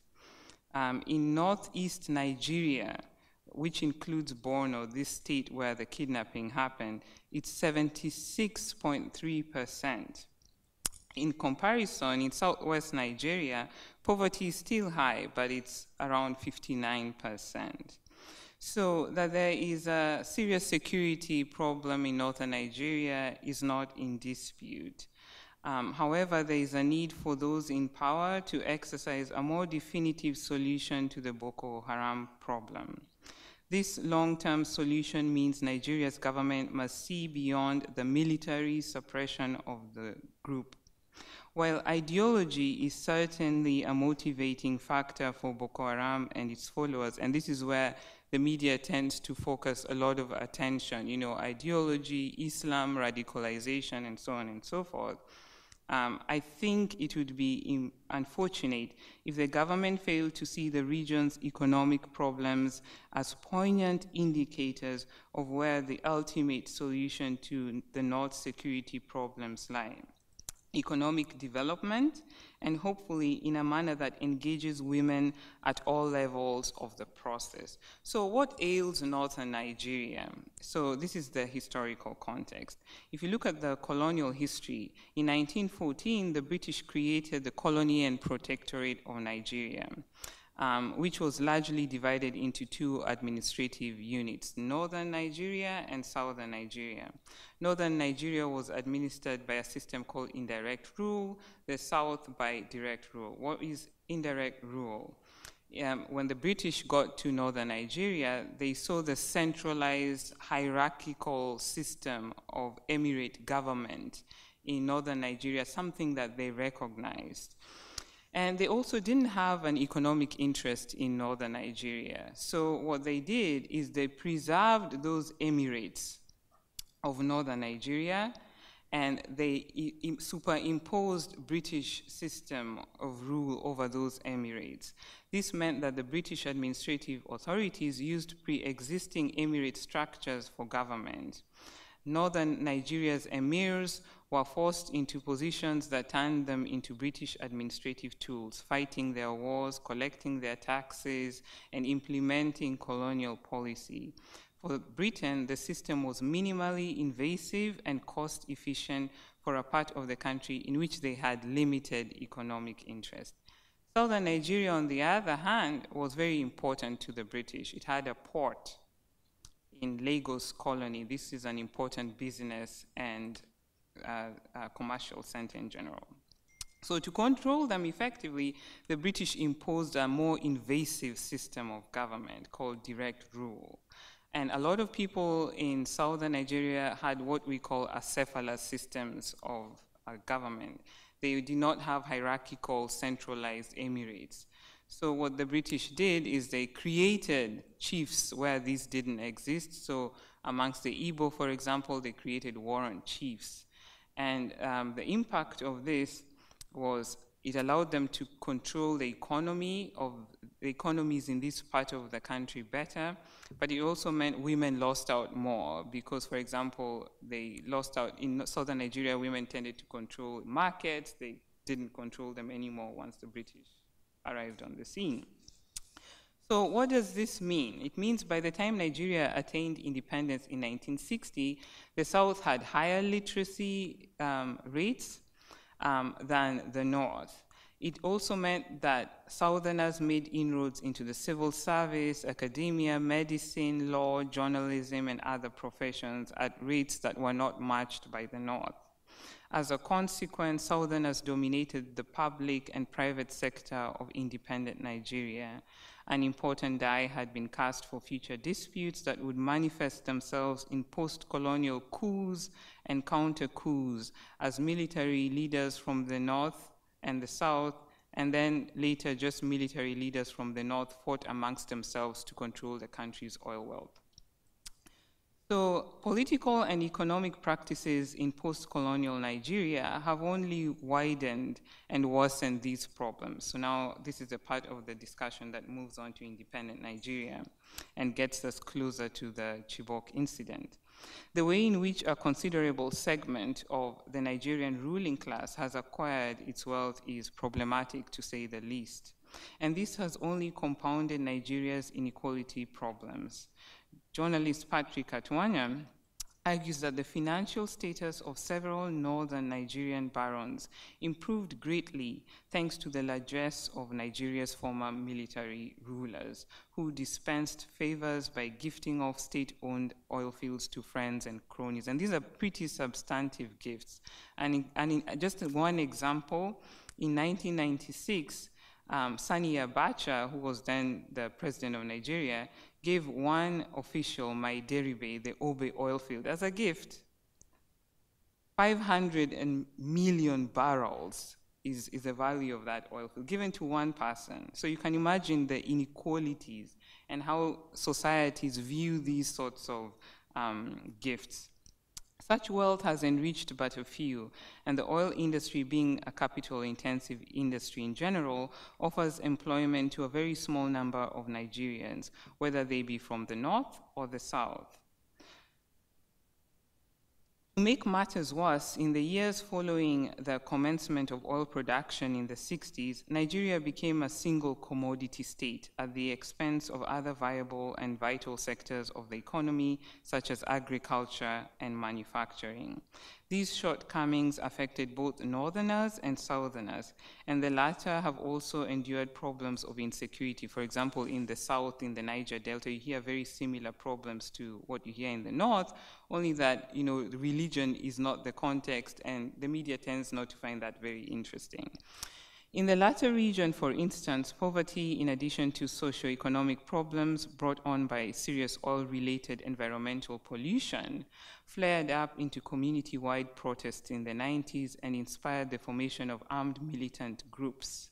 Nevertheless, the terror and violence that Boko Haram has visited upon northern Nigeria is certainly better covered. After 2000, poverty combined with ideology as well as moral and financial support of Al-Qaeda in the Islamic Maghreb to destabilize life for many in northern Nigeria. When Boko Haram was established in 2002, it found ready supporters amongst the same population it would terrorize in later years. Those who were angry at and frustrated by the inefficiencies, inadequacies, and sheer corruption and greed of the Nigerian government flocked to the group. The poverty gap between the North and the South added a them versus us dimension to the activities. Frequently, this is just simplified as Christian versus Islam, which is not the case. Furthermore, human rights abuses on the part of the government committed in its attempts to take out the group found even more support for it in the region. Nevertheless, the group lost the goodwill of the base when it became increasingly violent and turned the local populace into the primary object of its violence. Its original leader died in 2009, and the man at the helm at the time of the Chibok attack, Abubakar Shekau, is more radical and violent than his predecessor. So even the nature of Boko Haram itself has changed. The negative repercussions of Shekau's group have been felt far and wide and have evidently been made far worse by the funding and training its members have received from Al-Qaeda in the Islamic Maghreb. The Nigerian government has been found wanting seriously in its capacity to tackle northern Nigeria's security problems. As a consequence, daily life for many of northern Nigeria's inhabitants has become one of fear and uncertainty. In the days following the kidnapping of the Chibok girls, it emerged that schools in the area were not operational as a result of Boko Haram's terrorist activities. The girls were at the government secondary school on that day because it had reopened specifically so that they and other students from other schools in the areas that, other than the government secondary school, could sit for their exam. The worries of the authorities were very real and deep, since the group had actually targeted schools in the region and then promptly forced them to shut down. In 2014, for instance, Boko Haram attacked a school in Yobe State, which is to the west of Borno. It killed 29 boys and injured 11. A few months later, in September 2013, the group attacked an agricultural college and killed 40 of its students. Apparently, when the group attacked the school in Yobe, it had spared the girls and ordered them to return home and get married. According to the BBC, there are now analysts who believe that Boko Haram viewed the continued presence of girls in northern schools as an act of defiance, and so attacked the Chibok school to punish those who dared to continue oppose it. In the short term, as far as Borno is concerned, Boko Haram succeeded in its war against the education it disapproved of, as months after the attack, schools in the state were all closed, and the education of hundreds of thousands of students disrupted. This can only be tragic as in a state that is already in dire economic straits. So now I come to the section of the paper that deals with a way forward if possible. Beyond the military defeat of Boko Haram, how then can the state make sure that economic grievances that contributed to its rise in the north are addressed? To start with, there must be a recognition that northern Nigeria's economic problems are in fact Nigeria's economic problems. The corruption that enriched Deribe and his ilk at the expense of a more equitable distribution of the country's oil and gas wealth is an affliction that has wreaked havoc on societies in the north and the south. The only difference is the situation is more serious in the part of the country that has the highest poverty rates. In addition, the problems of Nigeria's single commodity economy have their origins at the center. That is, decades of government policies and practices that neglected sectors of the economy that could have employed more people and enabled it to keep a much more varied base of foreign exchange earnings. An example of one such sector is agriculture, and recent government steps to reform this sector hold promise. As Nigeria's former agriculture minister, Akinwumi Adesina, observed, Nigeria in the 60s was producing enough food to sustain itself. However, as the government's attention shifted to oil, the country's agricultural sector was neglected, and it was not long before the country became a net importer of its food.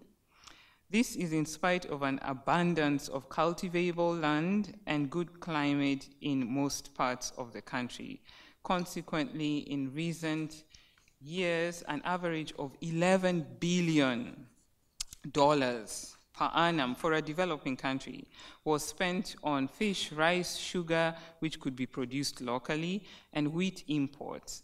I don't know if wheat could grow there, but the first three definitely can be produced locally.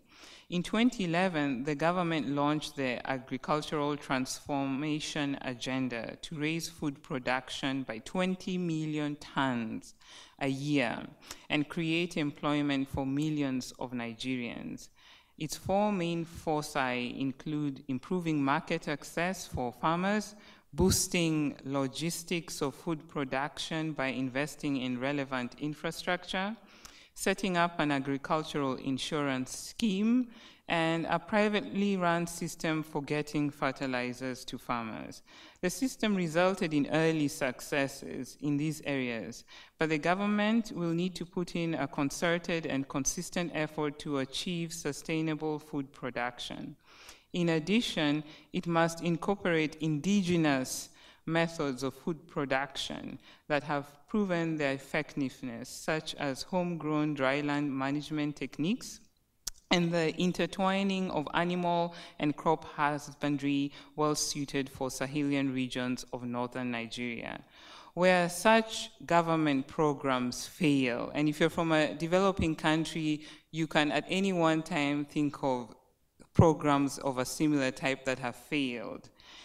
And a main reason why they fail is their tendency to overlook the vital and considerable contributions of women to the economic health of their societies, especially in a continent like Africa, where agriculture is the economic base of many countries. And sometimes, figures you see of up to 70% of agriculture being done by women. So when they're not incorporated into these programs, that's a contributory factor to their failure. An answer to the economic question is vital, and it must center the concerns and lived experiences of women in northern Nigeria for it to succeed.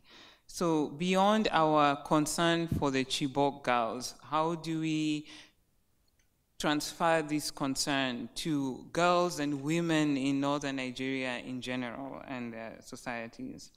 It is important for the international community, the Nigerian government, and relevant stakeholders to decisively focus, and I'm quoting Buki Adenekan, who wrote a recent article on the gendered realities of conflict in northern Nigeria.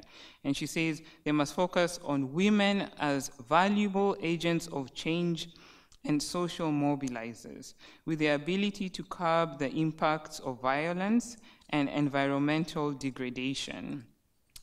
Women's plights in displacement must be analyzed and addressed with urgency, and women must be included in strategizing, designing, and implementing interventions. So here she's talking about conflict and the immediate aftermath. But I would argue that, women as valuable agents of change and social mobilizers, women as agents of ecological protection, in strategizing and designing and implementing interventions is something that should be pursued in efforts to reform the economy in post-conflict situations. And we have seen women in northern Nigeria mobilizing, for example, the Million Woman March in Abuja. There are so many women now who are leading households because their husbands and their fathers are not in the picture anymore. They are already carrying an even bigger burden, economic burden, in the current environment. So these are the sorts of capacities, the passions and interests that must be harnessed for the sustainable economic development of northern Nigeria. I've finished. Thank you. This conflict has always fascinated me, partly because we are on the mercy of global media, which always presents these kind of conflicts in a peculiar light, meaning that we don't get any kind of picture actually what actually is happening. So leading people to think that it's evil, and then of course because it's Muslims, it must be evil.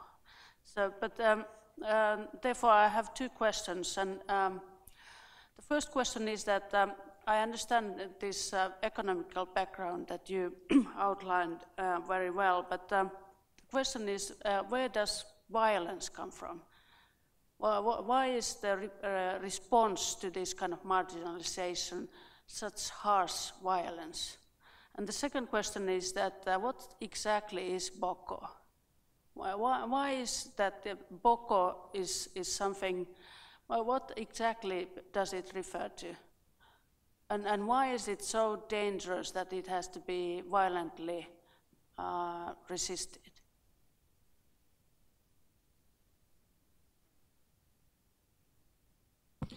Thank you.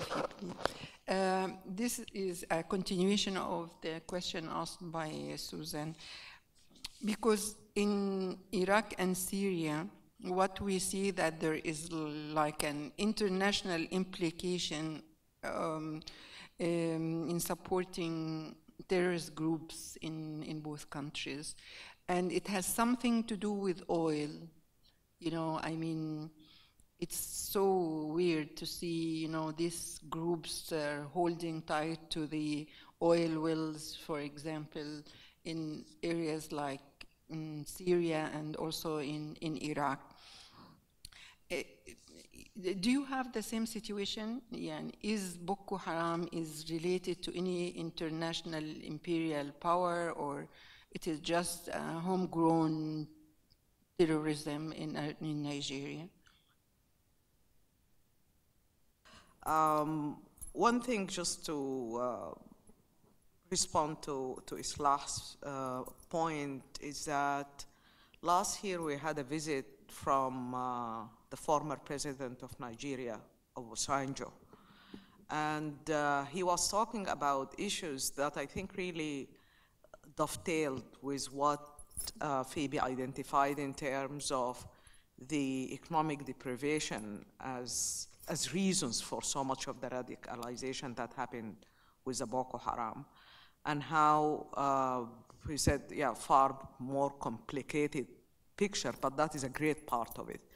Is a kind of people, have nothing to lose, and that you are dealing with a group that they feel, okay, they are in a no-win situation. But this is just a quick comment, but my question to Phoebe, if you were to continue on this project and try to look at the girls who came back, some of them actually came back with children. Mm-hmm. And so what do you think is going to, in terms of the debates. Some had already expressed the Stockholm syndrome, where they said that they were ambivalent, now they have babies, whether the release was indeed a good thing that happened. So would you consider, for example, continuing this paper and looking at before, during, and after the abduction? Is that something that would be of interest? I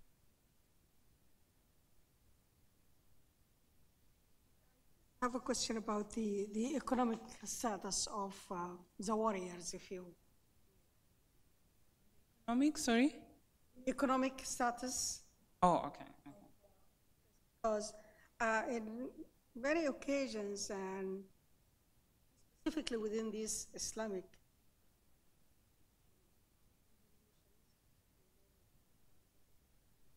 we always talk about poverty and how it drives those people there. If you look at them, they are doctors, they are engineers, they are poets, they are...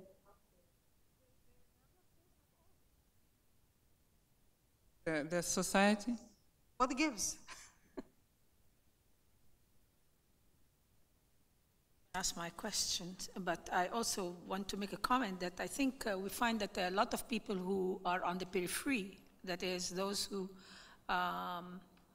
maybe are not poor, but somehow expected more, and therefore, or they're coming from poverty, expected more, but found blocks that being on the periphery revolutionizes. We've seen this consistently with thinkers and so on, and I think it's probably the same with a lot of the young doctors, etc. If we look at their family backgrounds, and then the jobs, and then the disappointments, and so forth, this basically radicalizes them.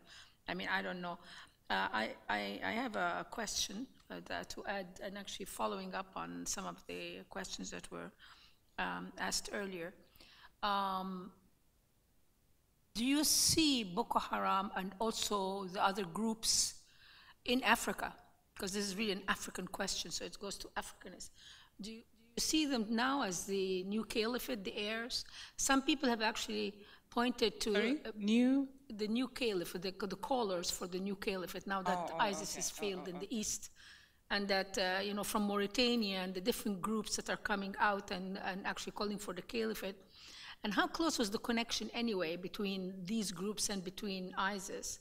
There's so much great similarities between them that you know, one wonders. I mean, going back to the interest in oil wells and so on that Islah was asking, yeah, I mean, it's the same tactics, the same things, you know, coming into Libya, coming into, so what are we really looking at? I'm sorry that Islam left, because I know he works on these things, but basically from an African perspective, I know we're both not political scientists, so maybe this is out of our league, but there must be something we should be looking at there. It's bigger than just, it's the whole Sahara involved.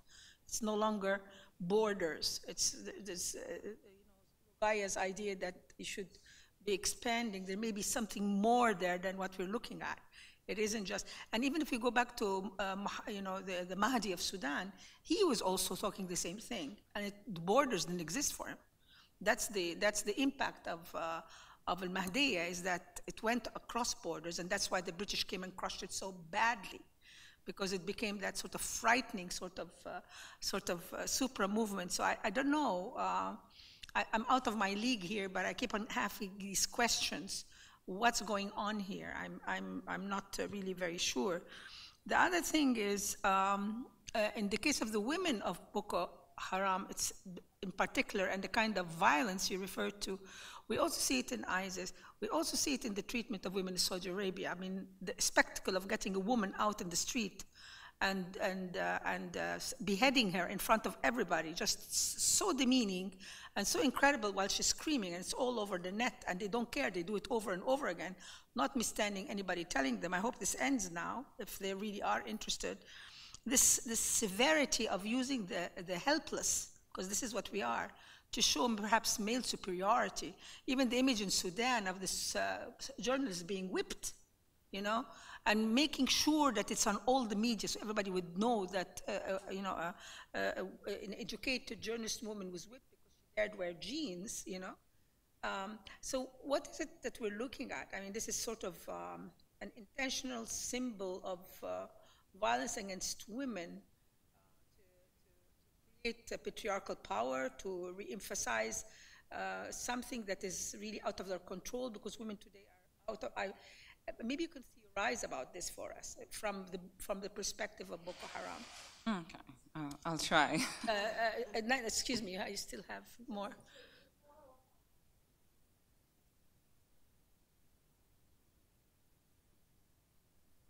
Yes, yes.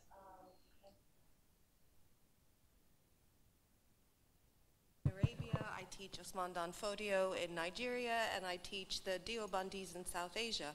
And so, yes, I think there's an intellectual legacy here that needs to be fleshed out and connected more widely to broader currents in the Islamic world, and not just Africa.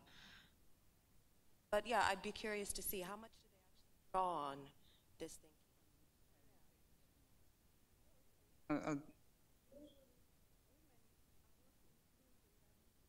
Exactly, they're not. Barred from the intellectual participation. Are? Barred from intellectual participation. Yes, yeah, no, but it would be interesting to see how they conceive of gender. The Wahhabi movement, for example, we know very well how they conceive of them, almost by omission rather than by inclusion. But so it'd be interesting to see whether it's the same in this movement and how closely these activists from Boko Haram actually draw on this. And what Asma saying is, I think, is extremely important, because this is very male. You know, it's almost like, you know, the old Murabits, you know, Murabitun said it was always a male movement. It's almost like the Crusaders, you know, that it's the Saint whatever, you know, basically they're all male military sort of organizations, and part of it is actually violence to women and keeping women out. So I mean, there's something there to look at or not, but it seems to be that we are seeing this this pattern. And as Phoebe was talking, you know, yes, there's interest in oil, interest in money, and that's part of it, 100%.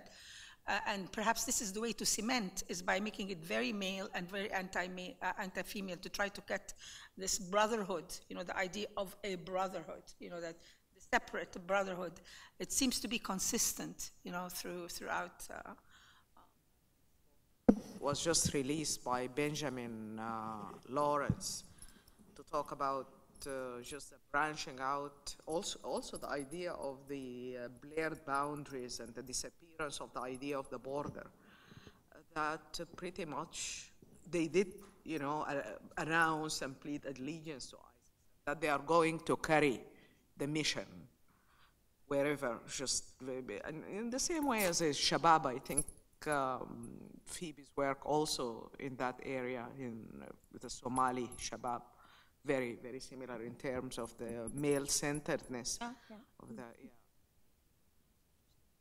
Well, thank you. These are all very good questions. I'll do my best to answer them. You know, you don't have to respond to all, because a lot of these were comments, so you may want to pick what you want to talk about. Yeah, to what exactly is Boko Haram? Well, the reality is there are lots of definitions out there about who Boko Haram is. And I would say it's not surprising that there's so many definitions, because if you look at, say, modern African history, say, if you go back to 1900 or so moving forward, and you look at militant movements, not just in the Islamic world, but, you know, in Southern Africa, in Eastern Africa, usually, even to this day, you will still have scholars debating, you know, what exactly was ZANU-PF?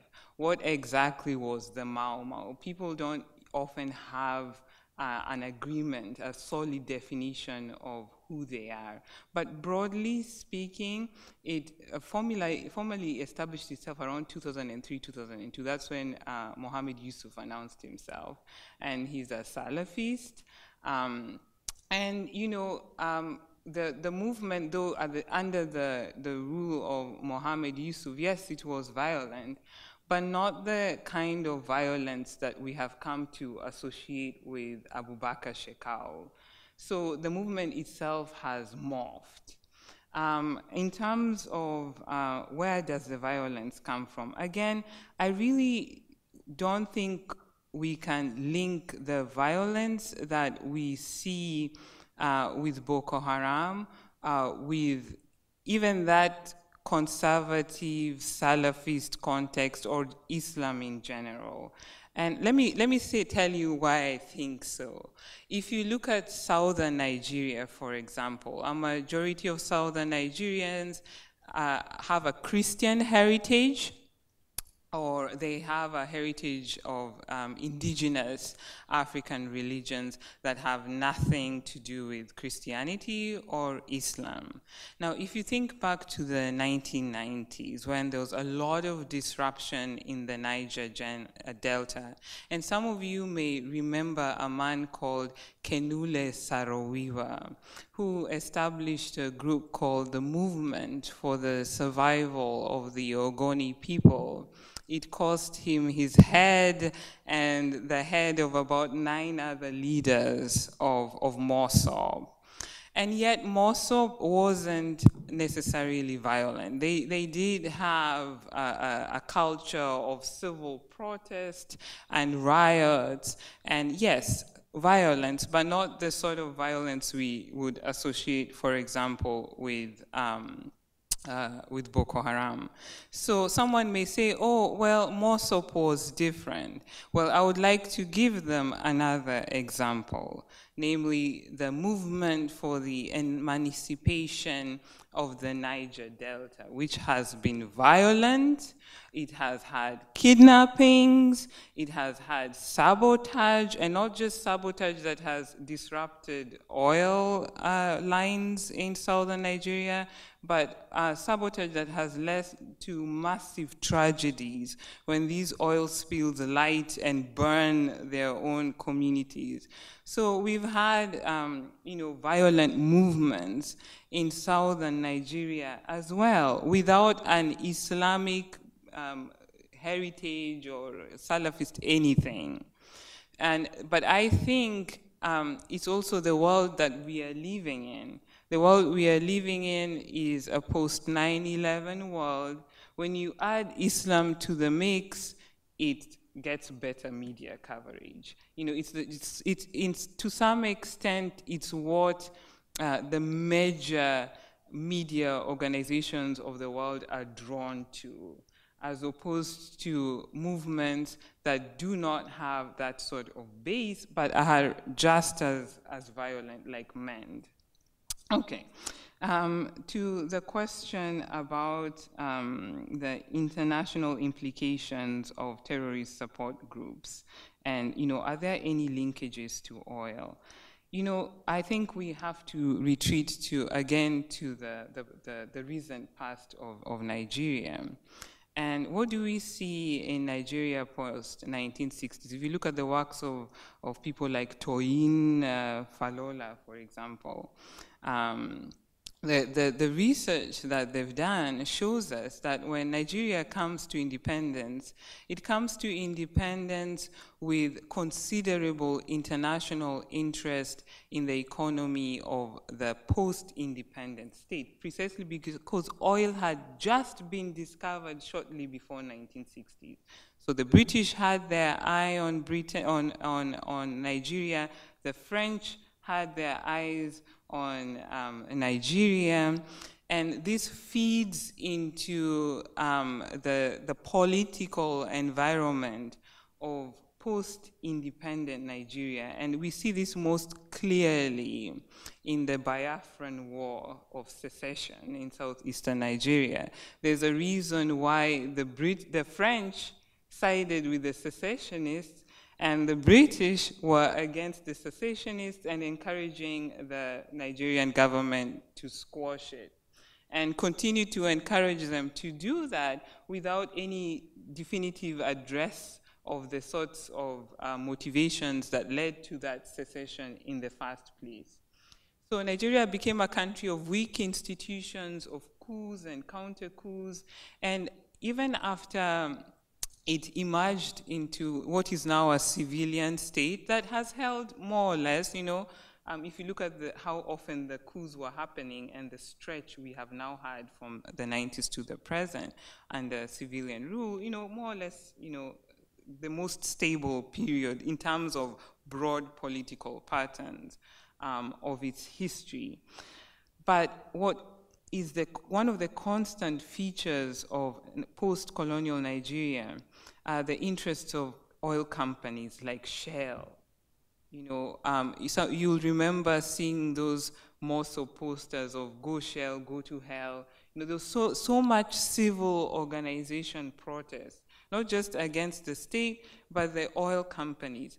And some of the sabotage activities, when they cut those oil pipelines, it's not just because they want to disrupt the state and bring attention to themselves. It's because these were communities that were fishing communities, they were agricultural communities, but now you have these rivers that are dead, they can't fish anymore, land that is not cultivable, and oil is not an employer. Oil doesn't ever generate employment. Oil generates money that it can generate projects such as these, like Education City and whatnot, that can then generate employment. Oil in and of itself never generates employment. So you have people who are completely divorced from the formal economy of Nigeria. And so international role, the international community has had this interest in its oil wealth. And of course, there was a huge stretch between 1960s and the 1990s when a lot of African countries found themselves privy to, Cold War allegiances, and that also played a role, particularly in the tolerance of military regimes in Nigeria. As long as they were not leaning left, it's okay. It doesn't matter who they're hanging, who they're murdering. It really doesn't matter as long as internationally you are leaning towards the West. So that has played a role, and we see it today in the weak institution that the independent state has. So that I would say it has played a role. And then the question, Rogaya's question on returnees and the fate of their societies. I think it's an interesting thing. I haven't looked into it much. I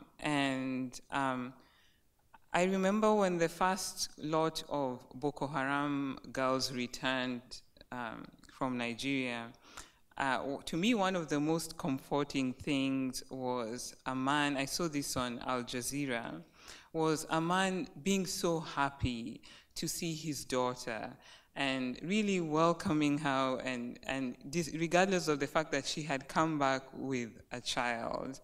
And I thought that's promising, but I don't know what the future will be. I think for me, the model, the closest model would be the Ugandan case study of the Aboke girls, because in the 90s you had a kidnap of about 139 girls by Joseph Korn's LRA forces. And you see, LRA, Lord's Resistance Army, a violent, extremist, conservative movement with a Christian heritage that wants to institute the 10 Commandments. So this to me, that's why, again, this is a different country. We're not talking about southern Nigeria anymore, but we see another movement, a violent movement that doesn't have an Islamic heritage. So again, weak institutions, an authoritarian state. International community has tolerated Yoweri Museveni for a long time because best option in the Cold War world, he was leaning to the West.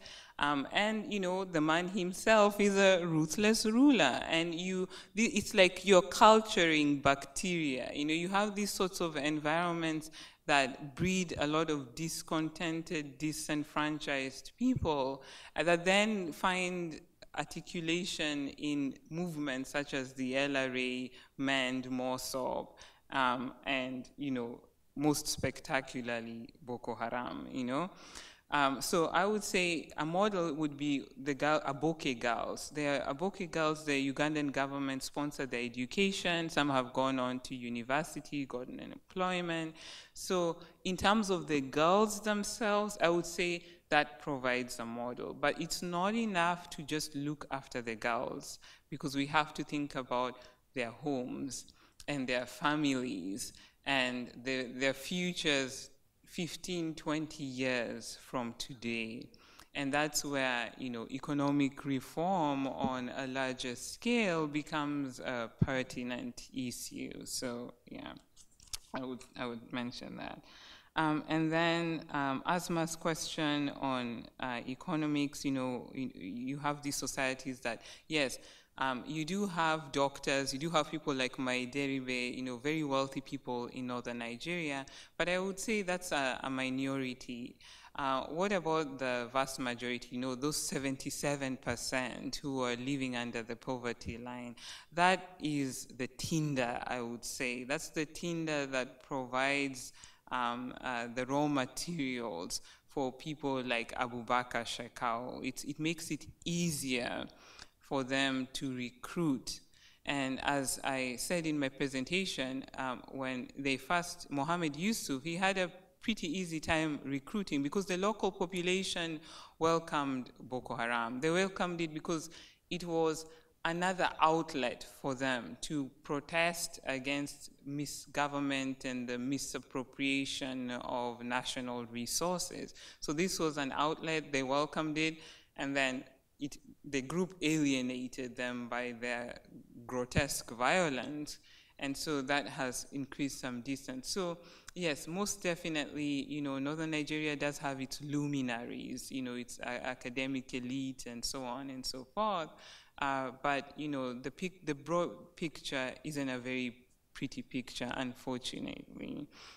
And then to Amira's question, do I see broad patterns, the new caliphate, the borderlessness of these movements, and so on and so forth? I think, yes, definitely there's a borderlessness. I don't know of any links more deliberately between Boko Haram and ISIS, but they certainly have taken a lot of inspiration from ISIS, even if you look at their iconography and what have you. The links that I've seen established in papers that people have done is between Boko Haram and Al-Qaeda and the Islamic Maghreb. But I do think that as ISIS was in ascendancy in the Middle East, it became an attractive another attractive group out there for them to attach themselves to in some way.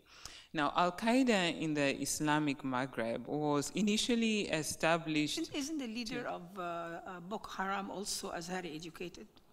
I don't know about his education. I believe he's a graduate of the Azhar. So okay. I think there is a connection. Doesn't mean that it translates exactly the same, but it's... So I don't know. Anyway. I do think ideology plays a role, and I think this has been highlighted most recently with the blockade here. You had Saudi Arabia leaning very heavily on certain countries like Senegal, where it has been pouring money for the construction of mosques, educating religious leaders and so on. And there have been arguments that they are radicalizing certain African societies. The interesting thing, though, is that a few weeks ago, the Senegalese government called the Emir of Qatar, and I think they've now returned their ambassador. But that whole incident acted to, I think, highlight the homogenization of religious thought in certain parts of Africa, and it does play a role in radicalization. Al-Qaeda in the Islamic Maghreb was initially set up to oppose the Argentinian government, to try and unseat the Argentinian government and replace it with an Islamic state. Obviously, it hasn't worked. But then, they've had successes with the destabilization of Libya, for example, and Libya also, Gaddafi had also, played this ideological game with his unseating. You then had a lot of Tuaregs who had moved to Libya from countries like Mali and Chad, now moving back across the desert to places like Mali, where they've caused a different set of disruption that I hadn't mentioned, but they've also played a role in places like northern Nigeria. So there is some borderlessness in that regard, but I also don't think we should lose perspective of the particular local conditions that allow these global movements to take root in certain places. So the sort of environment that has cultivated al-Shabaab is very different from the sort of environment that is cultivating, Boko Haram. So I think those local environments, we shouldn't lose perspective of them as well. And then had the question. There's a question I'm leaving about gender violence, the focus on gender violence. That I find interesting. I don't have an answer for it, because if you look at violent movements like MEND, they don't have this, this tendency to target women. And to target them in the ways that we have seen with Boko Haram. But just again, I want to caution, because we've seen Lord Resistance Army do the same thing. And actually the Lord Resistance Army has done things that I haven't seen Boko Haram do. I haven't seen Boko Haram cutting the lips of women or cutting their ears off. I haven't quite seen that. The mass rapes that has been Lord's Resistance Army with its Christian heritage. So I'm really very cautious about how people apply this Islamic heritage.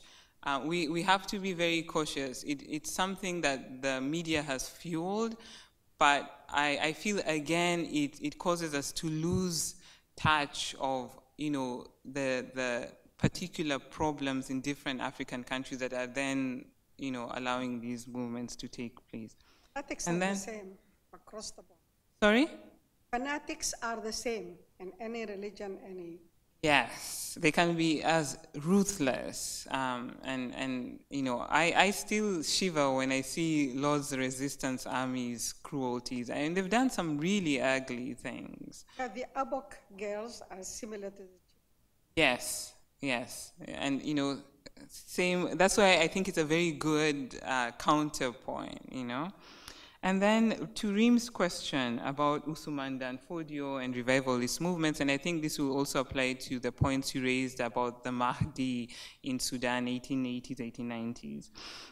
The intellectual legacy, I think, is a complicated one, because even when you look at Usman Dan Fodio, his daughter was very well educated, wrote a lot of poetry and so on. And, she's not very well known in contemporary historical studies, but, she was a leader. She was an intellectual leader with her own output, her own intellectual output, some of which has been translated and preserved in collections.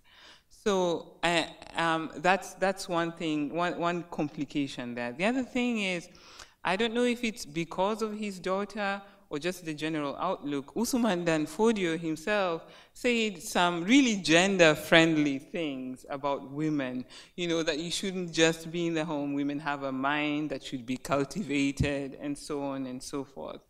So I think that's an interesting way to think about Usman Dan Fodio. Another interesting way to think about Islam and women in Africa is Senegal.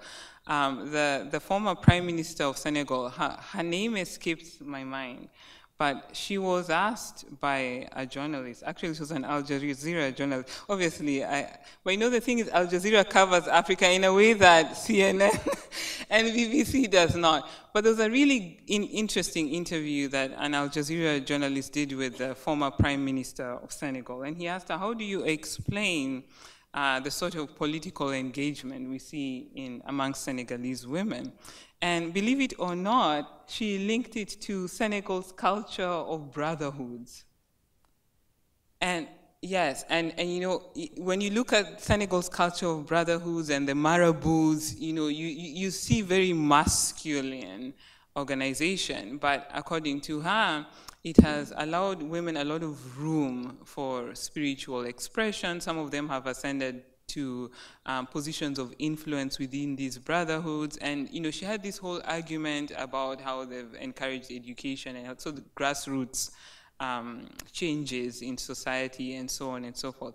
But there are actually many schools of thought about Senegal's brotherhoods. You have some scholars who say that brotherhoods simply perpetuate broader gender biases, and so they actually work against women. So I should acknowledge that there is a counter argument to that particular argument. But she said that's actually a contributory factor to the sort of participation we are seeing in modern day Senegal, because yes, the marabouts in Senegalese culture have a lot of weight. It's impossible to win elections in Senegal if you do not have the support of the marabouts. It's impossible.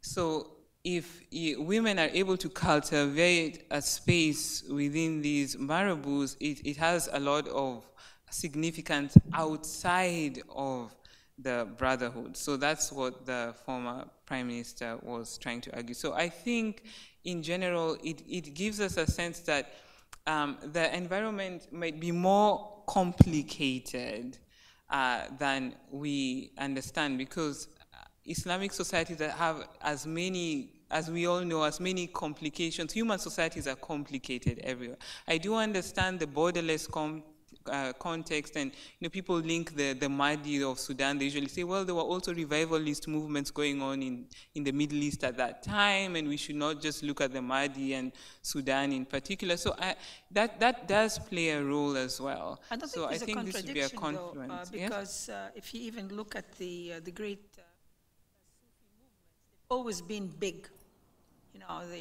the real big orders.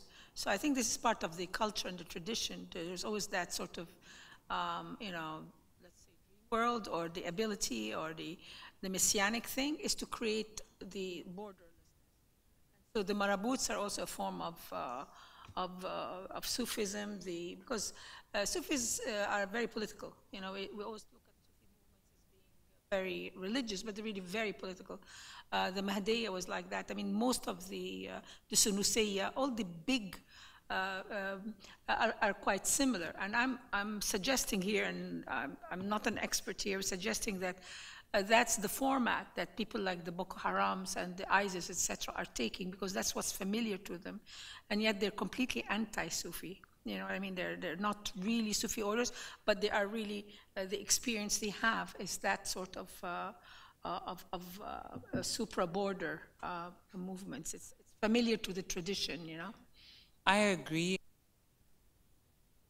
They see Sufist movements as their biggest enemies, because they are very uncomfortable with doctrinal diversity, and that's what you find in a place like Senegal. Although Saudi Arabia has been there and is changing things, but originally, that doctrinal diversity is something that, yes, these Salafist movements have been very much afraid of. So, yeah. Thank you very much, Phoebe. We don't have any time left, but maybe anybody would like to make final comments to the group. Want to get out of here, I know. It's tired. Okay, we can finish it, but maybe before we go, maybe some of our, our guests here may have some final conclusions. Thank everybody for making the time, consecrate investment in this conversation, and we hope that we get together again to continue some of the thoughts that came to us. Personally, I'm very gratified, because in these last 2 days, when we talked about gender violence, we talked about gendered violence out of the norm. See what I mean? We actually touched on all the usual forms of gender violence, including, you know, domestic violence, but basically we have really spoken about many topics that are not normative. I have to go back and process all of that, but there's just a lot of forms of violence that we discussed in the last 2 days that normally are not, and this is why my question to you about colonization as a form of gender violence, because I think that the discourse on gender violence has become stagnant within the CEDAW and other frameworks, you know, the sort of I'm all for, by the way, but I'm just saying that for our part of the world, maybe what we needed to do is to expand and begin talking a discourse of gender violence that is that expands the meaning and expands this for us to even be able to, as where do we go? That asked that question, that we need to widen the discussion to other areas, and I think it should be widened to gender in the sense of including the men and the children as well, and not just focus on a particular group.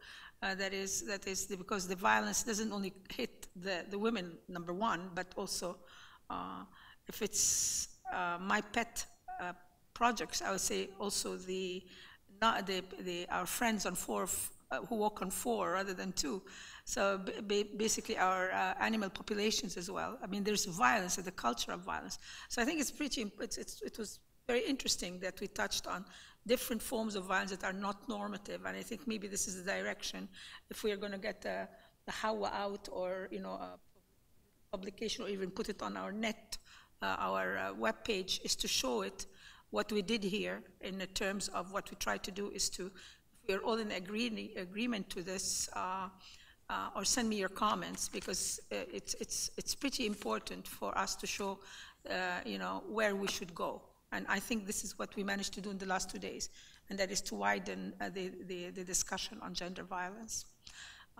Thank you very much. This was wonderful 2 days.